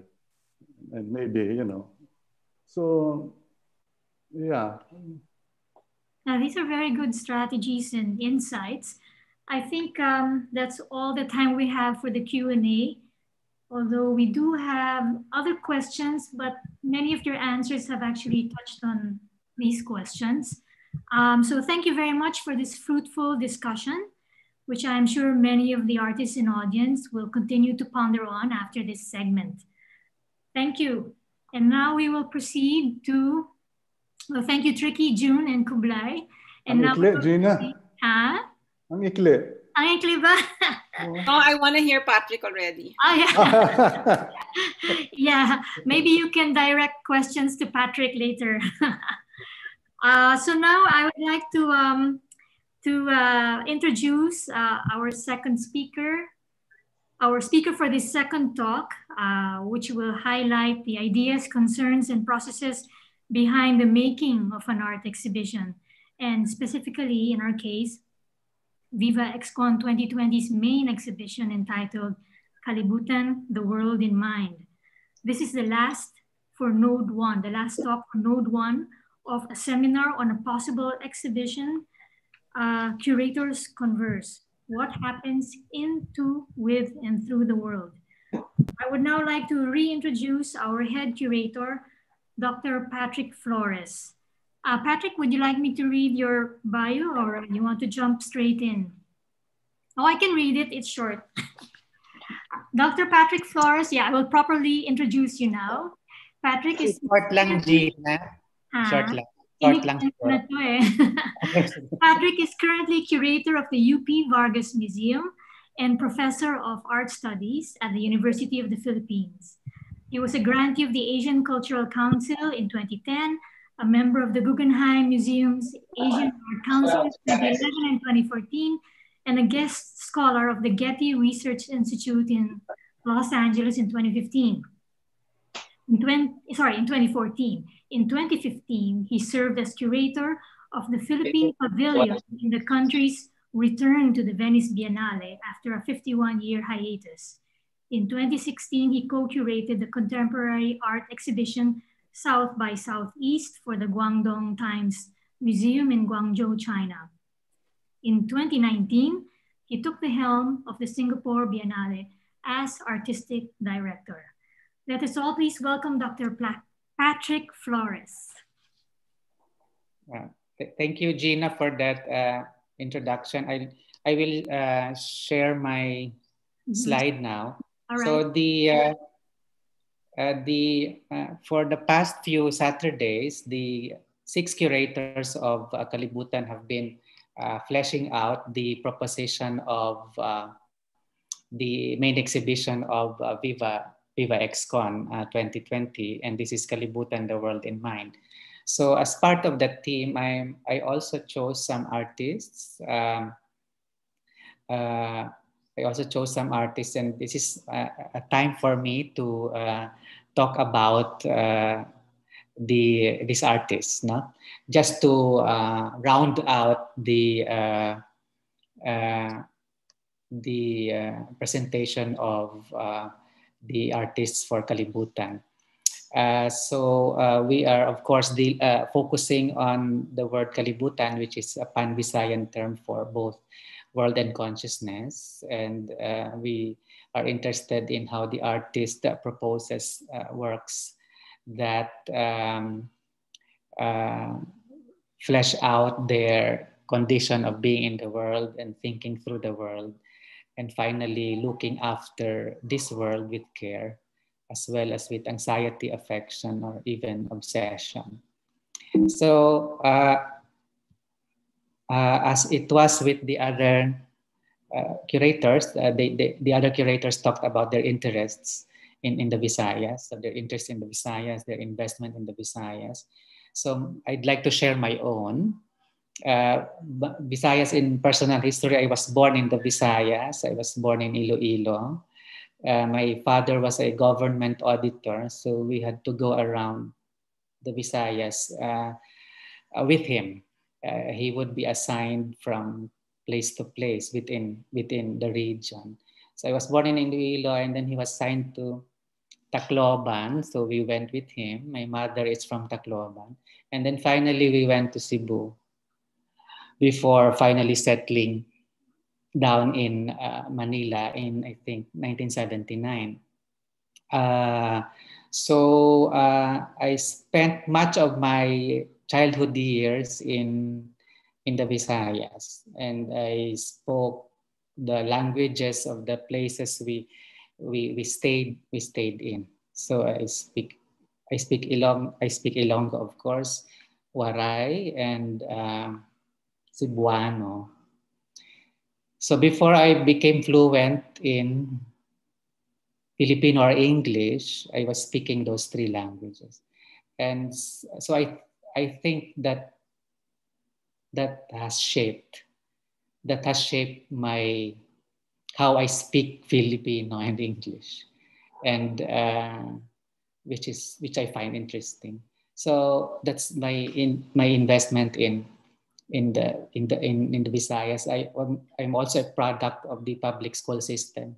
I went to public school in the Visayas from grade 1 to 4, I think. Yeah.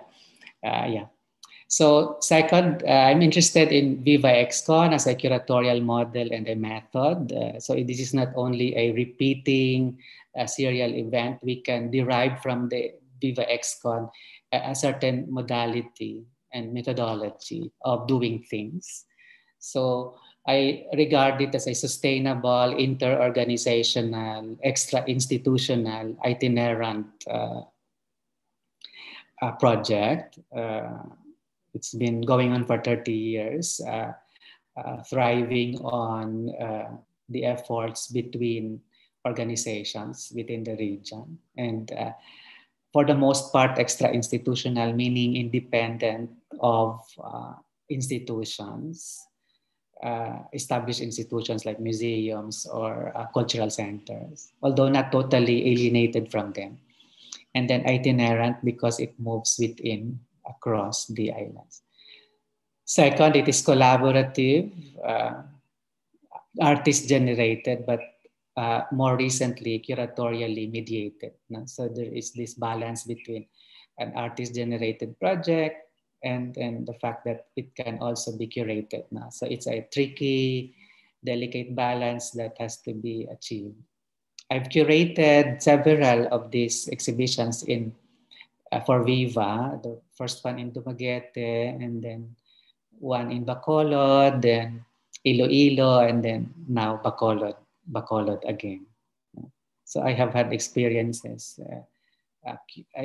curating exhibitions for Viva. And then third, it's multi-format and interdisciplinary, meaning it involves different forms of artworks and within different forms of circulations too. So it is an exhibition, it is a conference, so there's a discursive program. There's a skills and network building aspect to it. It's just, I mean, if the takeaway is just camaraderie, then it is good enough, I think. There is conviviality in Viva. Friendships have developed through Viva. This sociality is important for Viva. So I think it cannot be dismissed simply as like extra aesthetic, because that sociality informs the ecology of the region. And then mutual support, no, for across different concerns, no, whether humanitarian or intellectual, or, I mean, life lessons, I suppose. So for me, that's a model that is sustainable and also, for me, I think worth replicating maybe in other sites. No? Third, that I'm interested also in the art history and the art world in the Visayas. I'm interested in modernism in the Visayas, the lineages of the contemporary, we can say at this point, maybe tentatively.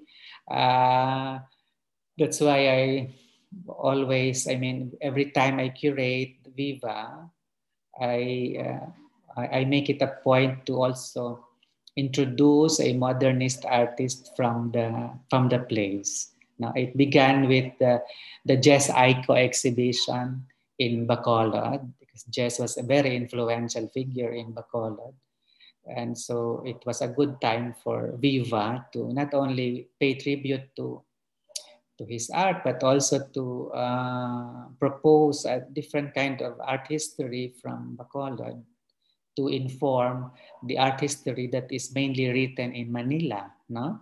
So that was a good experience. The exhibition of Jess Aiko in Bacolod, and then in Iloilo, I curated a sculptural work of Timoteo Humayao, who was also influential in that part of the Visayas, and gives us a different articulation of sculpture, modern sculpture, in the Visayas. So for the Viva XCon 2020, we are doing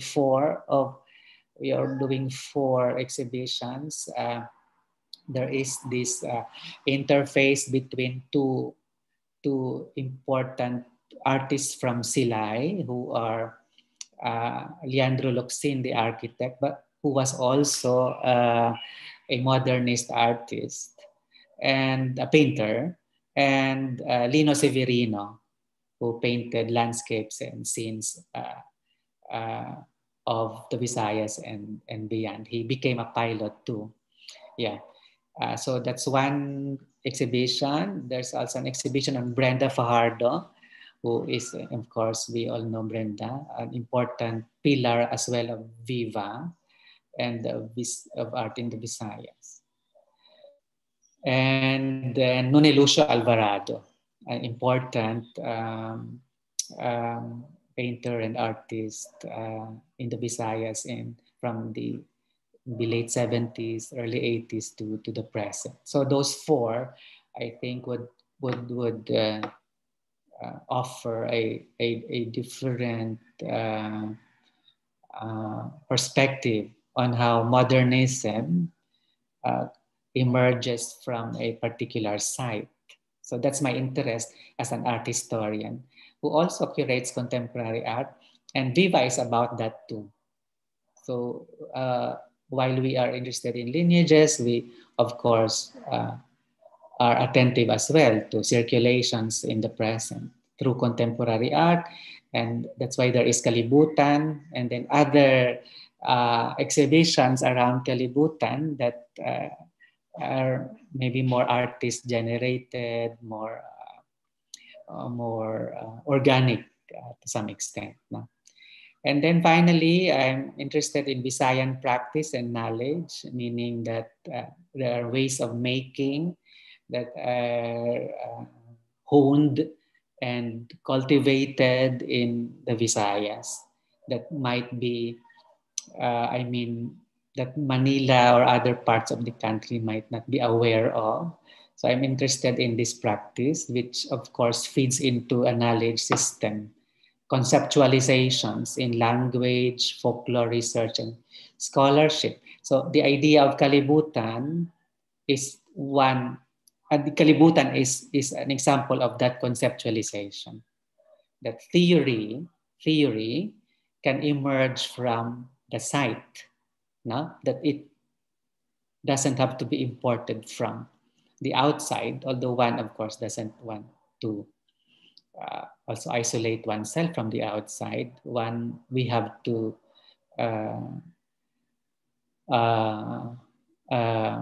invest in the effort to harness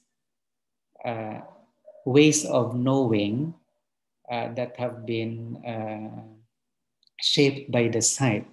So Kalibutan is a gesture towards that. No? That Kalibutan as a concept comes from the Visayas. No?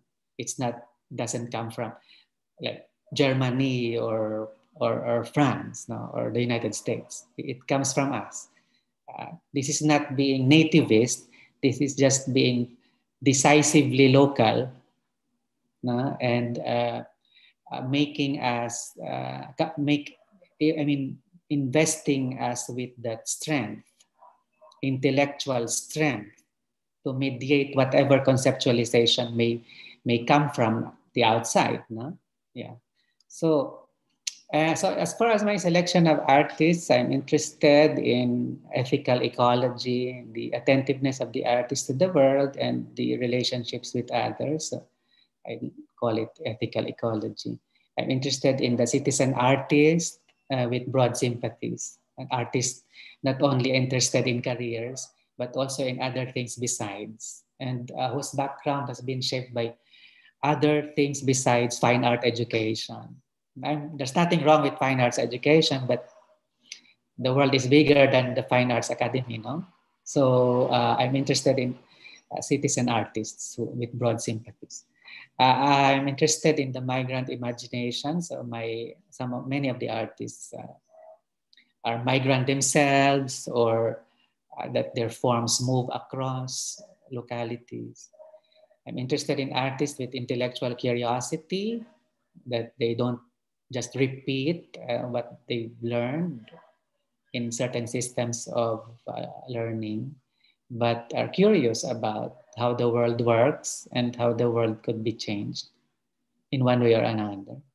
And then I'm interested in artists who are patient with process, that they do not rush to make fully formed works, and actually can live with loose ends or rough edges or things that are still in the making.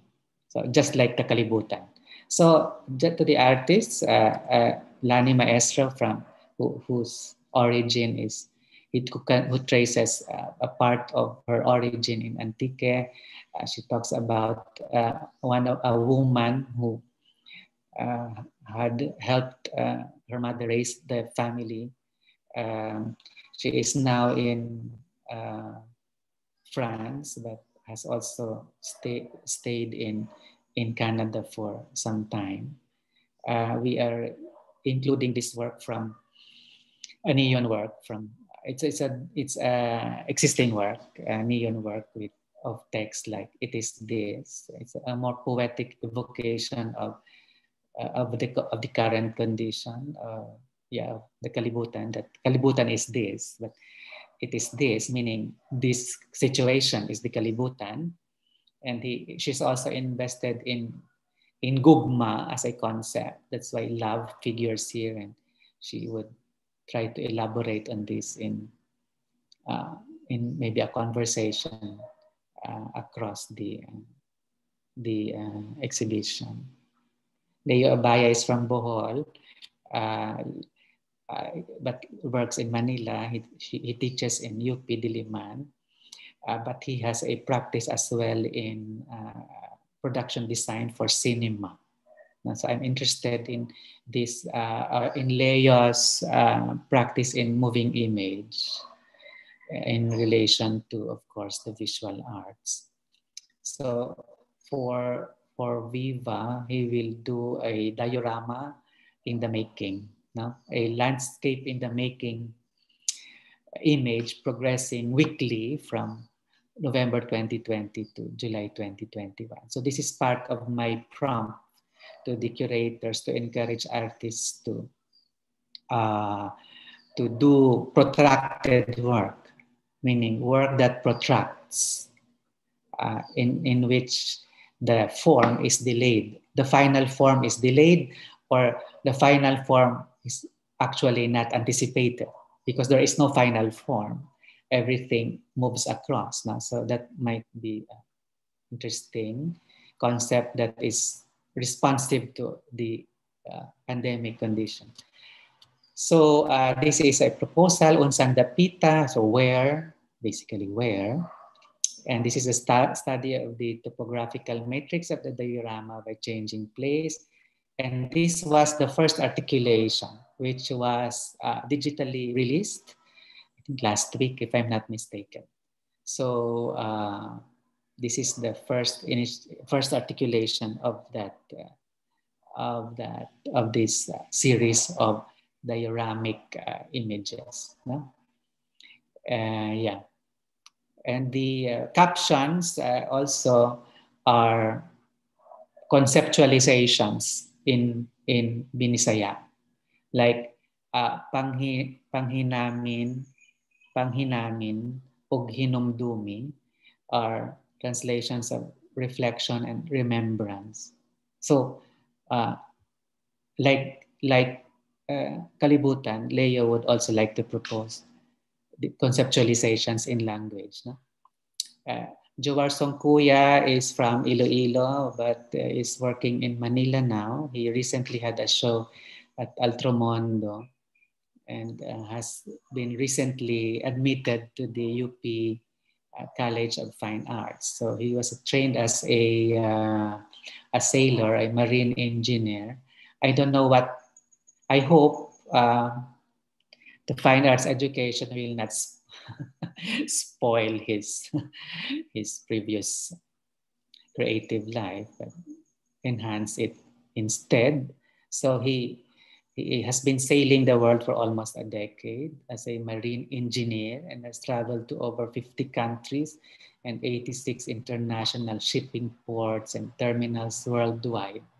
So Jowar will present not only his paintings, but also his diaries, because this experience with the sea has shaped his paintings too. So in very intimate entries in the diaries from the Indian Ocean in Amsterdam, and like this one, which is poetic, no?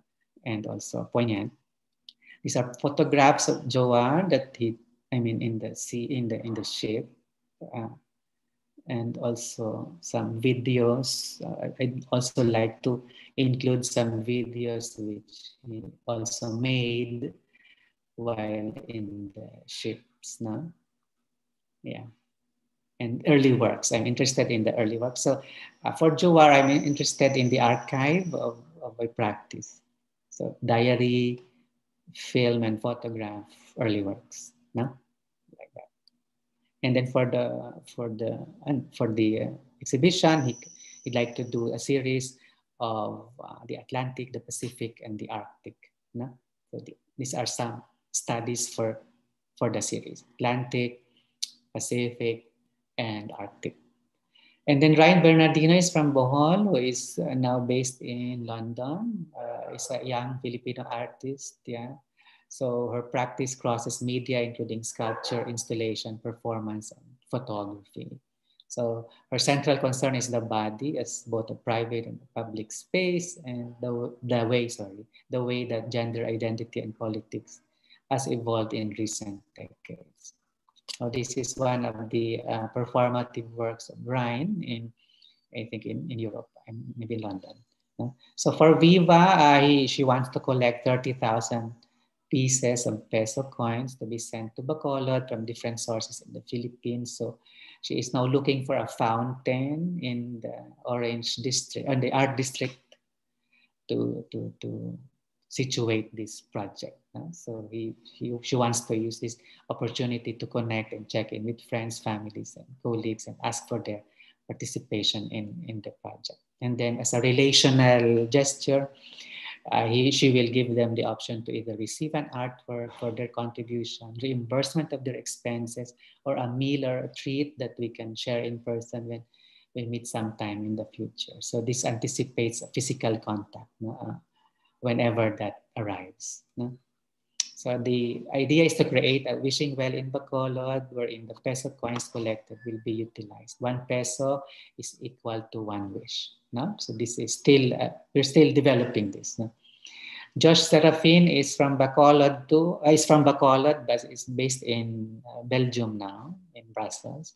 So he's a dancer, performer, maker of movement, currently based in Brussels. So he was trained in dance, but he has also done theater and so on and so forth. He has also done choreography. So this is Josh. This is one of his projects involving beauty pageants in the Visayas. And then for the proposal of Josh, he's interested in the states of being queer, queer politics, and concepts clustering around those.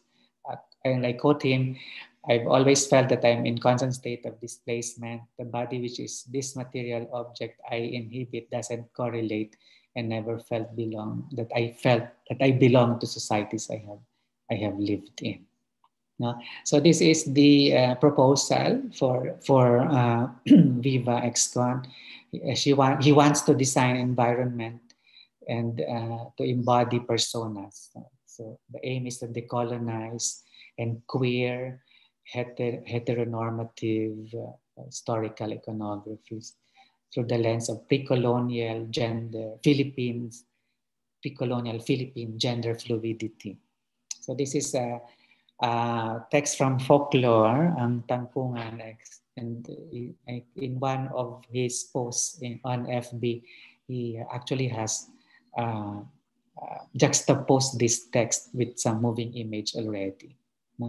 So this is also a developing concept. So, and he is also developing this cosmological gangbang, birth and recreation of a new universal goddess that embodies all cultures. So we will develop this over time. And then Charles Benconceo, the final artist in the list, is from Cebu, but is now based in New Zealand. So he worked as a commercial photographer. His artistic practice builds upon an ongoing inquiry and deconstruction of visual culture, where he pursues through print, video, and installation. So the proposal for it's a done work. It's an existing work, but that will be augmented by a work that responds to the current condition. So moving away, according to him, from the hard matter of objects, he turns his attention to the seemingly soft, abstract world of computed data the insurmountable amount of knowledge that has been encoded algorithmically and uploaded to the web. So inducing boredom, fascination, or pure terror, name, kind, application, date last opened, date added, date modified, date created, size, tags. This is the work. As just how much can we know in the face of all that has been made knowable. So this is the proposition of Charles Bonkensejo, and this is the work that was exhibited at Art Informal. So we will restage this in Bacolod, but he will also do something new in relation to the algorithm of the pandemic. So I think I will end there, Gina, and Yes. like to, I can answer some questions if there are. Thank you very much, Patrick. It's actually wonderful to learn about your Visayan background. I'm not sure how many people know about that, and it's wonderful to go through your, your thought processes behind curation. In this light, there's one quick question. It's actually in the context of a concern that emerged from the previous talk on the art market about artists' issues or concerns about getting noticed or breaking into the art world. How did you, as curator, notice or discover, if you want to use that word, these artists, in particular the diasporic artists? How did you find them? And maybe just a quick answer. Well, some I know already, in one way or another. Others I had to do research, and I also had to ask those coming from the Visayas, those on the ground, in the field, if they can suggest some names. I also acted as some kind of an oversight person. I gave the 6 curators in a way, the opportunity to propose artists first, and then as the lead curator of Kalibutan, I thought it would be good to round it out a bit or fill some gaps if the tendencies that are not addressed. So it's like some kind of an oversight function. But of course, I can only do so much. But Viva evolves anyway. This will not be the last Viva. So there will be more discoveries as we move along. Yeah.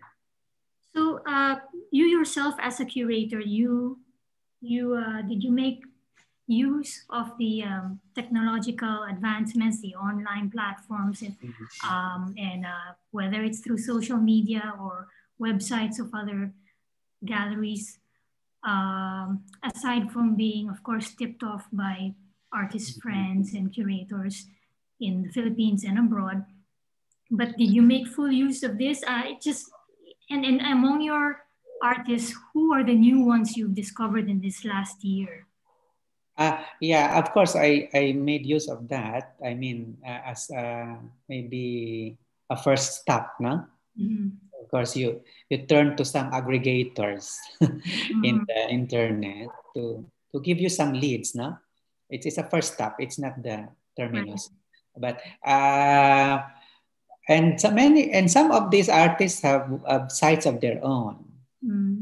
So this is a tendency now that artists develop their own sites. They self-historicize. They don't need. They don't have to wait for art historians to historicize them. They can historicize themselves, no? By making themselves present. Is that a good thing? Well, it's a thing. It's a thing. There are many ways about it, but it's an important voice, central voice in some extent. We have to hear that voice as we write art history. So the second question is, whom did I discover? Brian Bernardino. Ryan, I don't know so well. Did she have a site of her own? Only Ryan and Jowar. And you are. Jowar, I came to know via Libby Limoso, who is one of the curators from Region 6. So, yeah. So, though, Jowar and Ryan, I don't know so well. But the rest, and maybe Charles too, sorry, Charles, yeah. But Charles has been active in Manila. So I'm quite familiar with the work. No? I mean, before he went he migrated to New Zealand, I was quite familiar with, and he has won some prizes too in Manila. But in terms of, knowledge of their work, those three are the most unfamiliar. All right, thank you. And we have a question here. How did you guide Kalibutan artists, or the artists for the show, Kalibutan, in translating concepts to physical works? Can you share to us your process of curatorial mediation? Well, I think that's what this whole seminar is about. It's a big question. But yeah, I of course propose. I mean, there is no formula for this. No? Each artist responds to propositions in a particular way. So you approach the artist, you propose, I mean, intellectually, I mean, you give them the brief now. But before that, before you choose the artist, you also have to learn about the artist, no? Meaning, how more or less he or she will respond to the proposition based on his or her previous work, experience, practice, and so on and so forth. And you begin a conversation, no? With very basic questions like how do you respond to it? I mean, instinctively, and then maybe later intellectually. And then we develop. It's a series of conversations that moves in and out of the discourse and also of the practice. Because the discourse should not be imposed on the practice. The practice the practice is an agent as well that responds to the discourse that can be reshaped by the practice. In the same way that the discourse can reshape the practice by maybe, let us say, leading it to a different angle or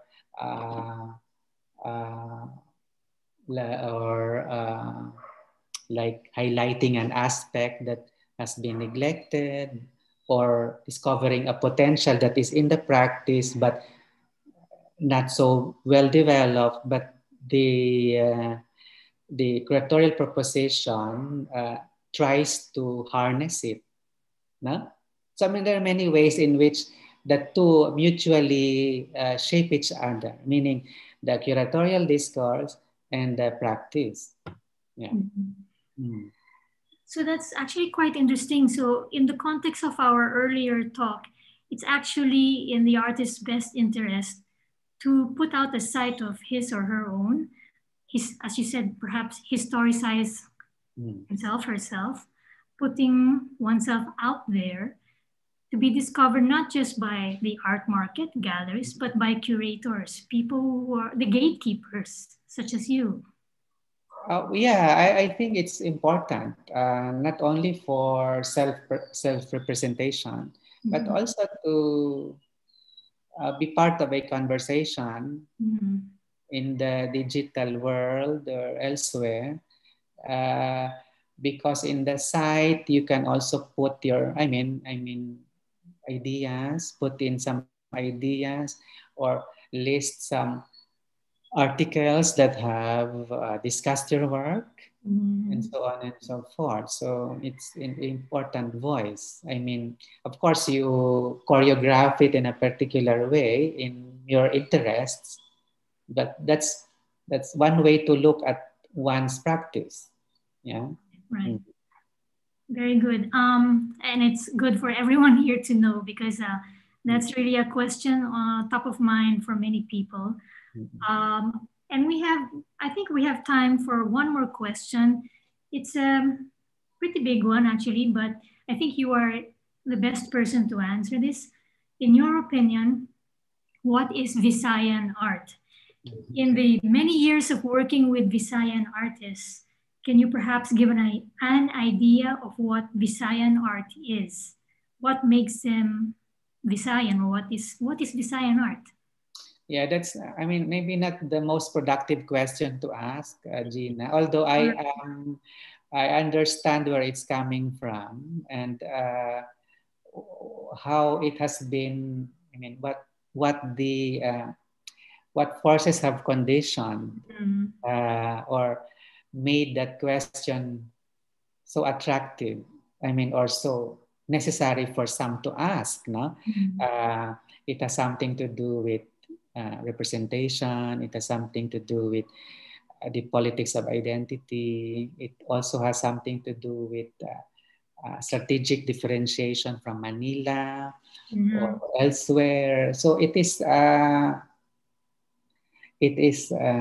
coming from that place, which I think has to be in examined or questioned. I mean, why do you have to ask that question in the first place? It's not a default question. It should not be a default question. So if you want to ask, that, I also challenge you to ask yourself, why are you asking it? Because it's part of your, I mean, you know, the process of learning by asking what you think you should ask, no?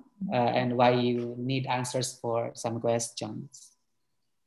So I'd rather keep it more open and say that, I mean, to look at the Visayas as a location or a site in which art is made. So instead of saying Visayan art, one could say more provisionally, more openly, art in the Visayas. Art in the Visayas. And what do we mean by Visayas? You can explain. Right. Which, when we try to explain what Visayas is or what it constitutes, then we might also want to ask what art is in relation to the Visayas. Yeah, so art is not spared. Yes. From the examination in relation to the place, because the place shapes the art and the art shapes the place. So that's where I am at when I respond to this kind of question. It's like a never-ending question, because from the Visayas, you can ask what makes Philippine art, what makes Southeast Asian art. So I think we should stop really somewhere. And I think your answer of focusing on art in the Visayas rather than Visayas art is the good answer. All right. Yeah. Well, it is, I think we've gone over time, and there are no more questions left, or you've answered most of them.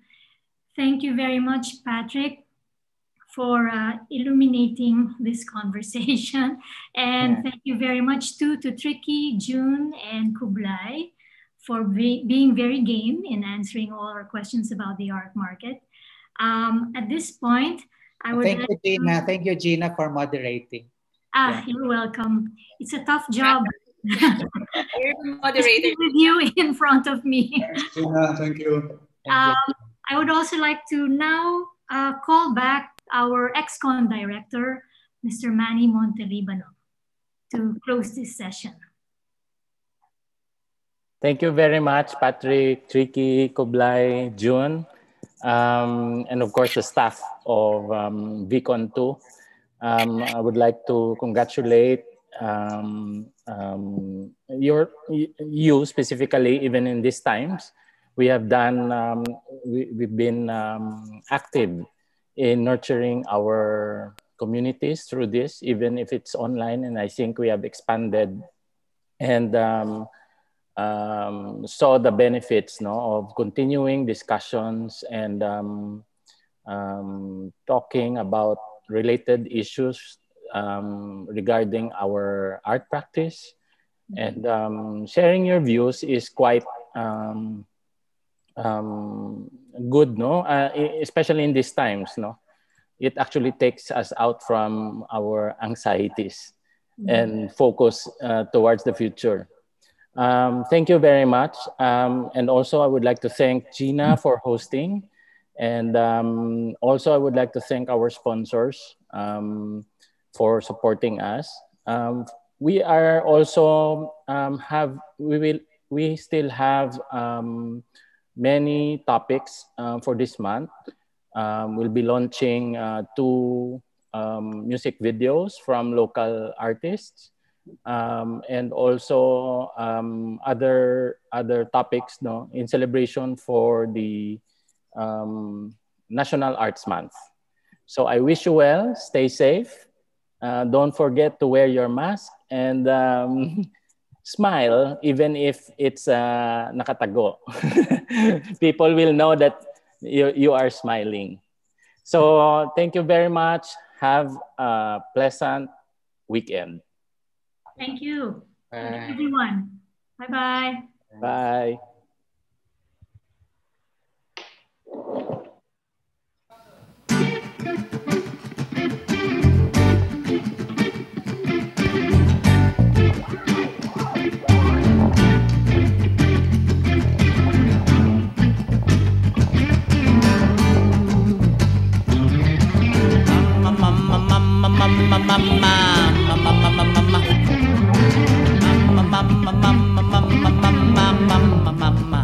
Hey, ang mga uwak gahulat sang akon kamatayon, dion na nga bag-uhon ang banas sang panglakaton.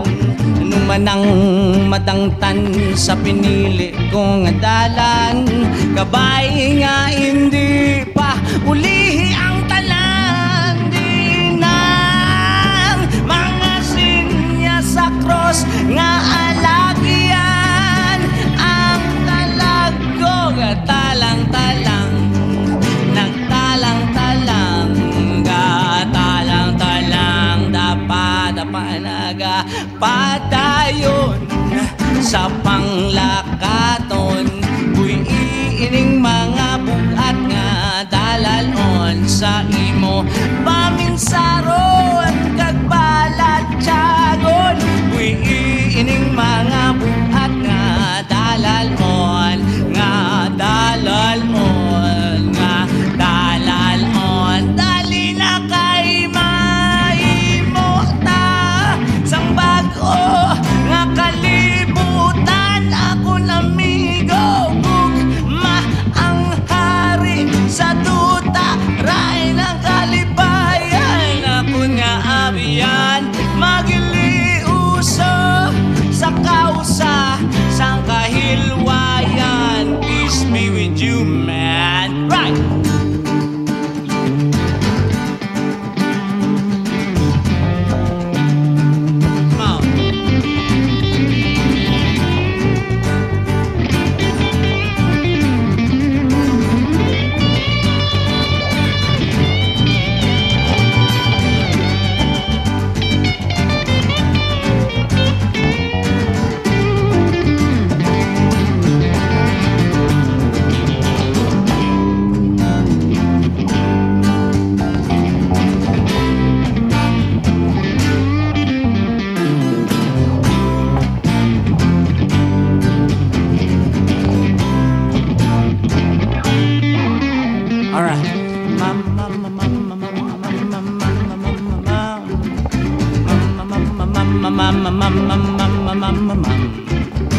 Yeah, pa pa pa pa, yeah.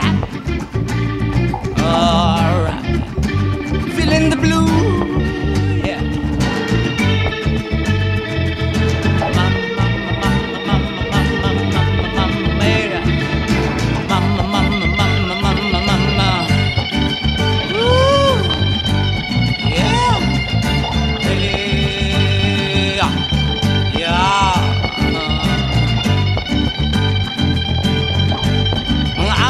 Ko sa ining tinion,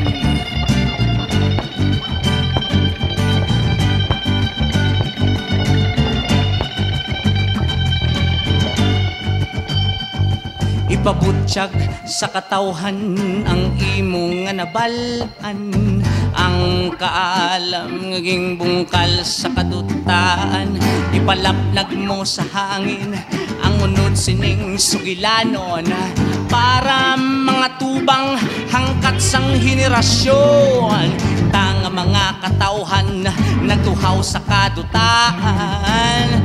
Ibalik ta ang balansi sang kalibutan, mahimo ta sang bag-o nga alagyan. Padulong sa promisa nga kadutaan. Ako lamigo gugma ang hari sa duta, ray ng kalibayan. Ako nga abiyon magiliusa sa kausa sang kahilwayan. Ang paghidait yara sa imo, kag yara man sa amon.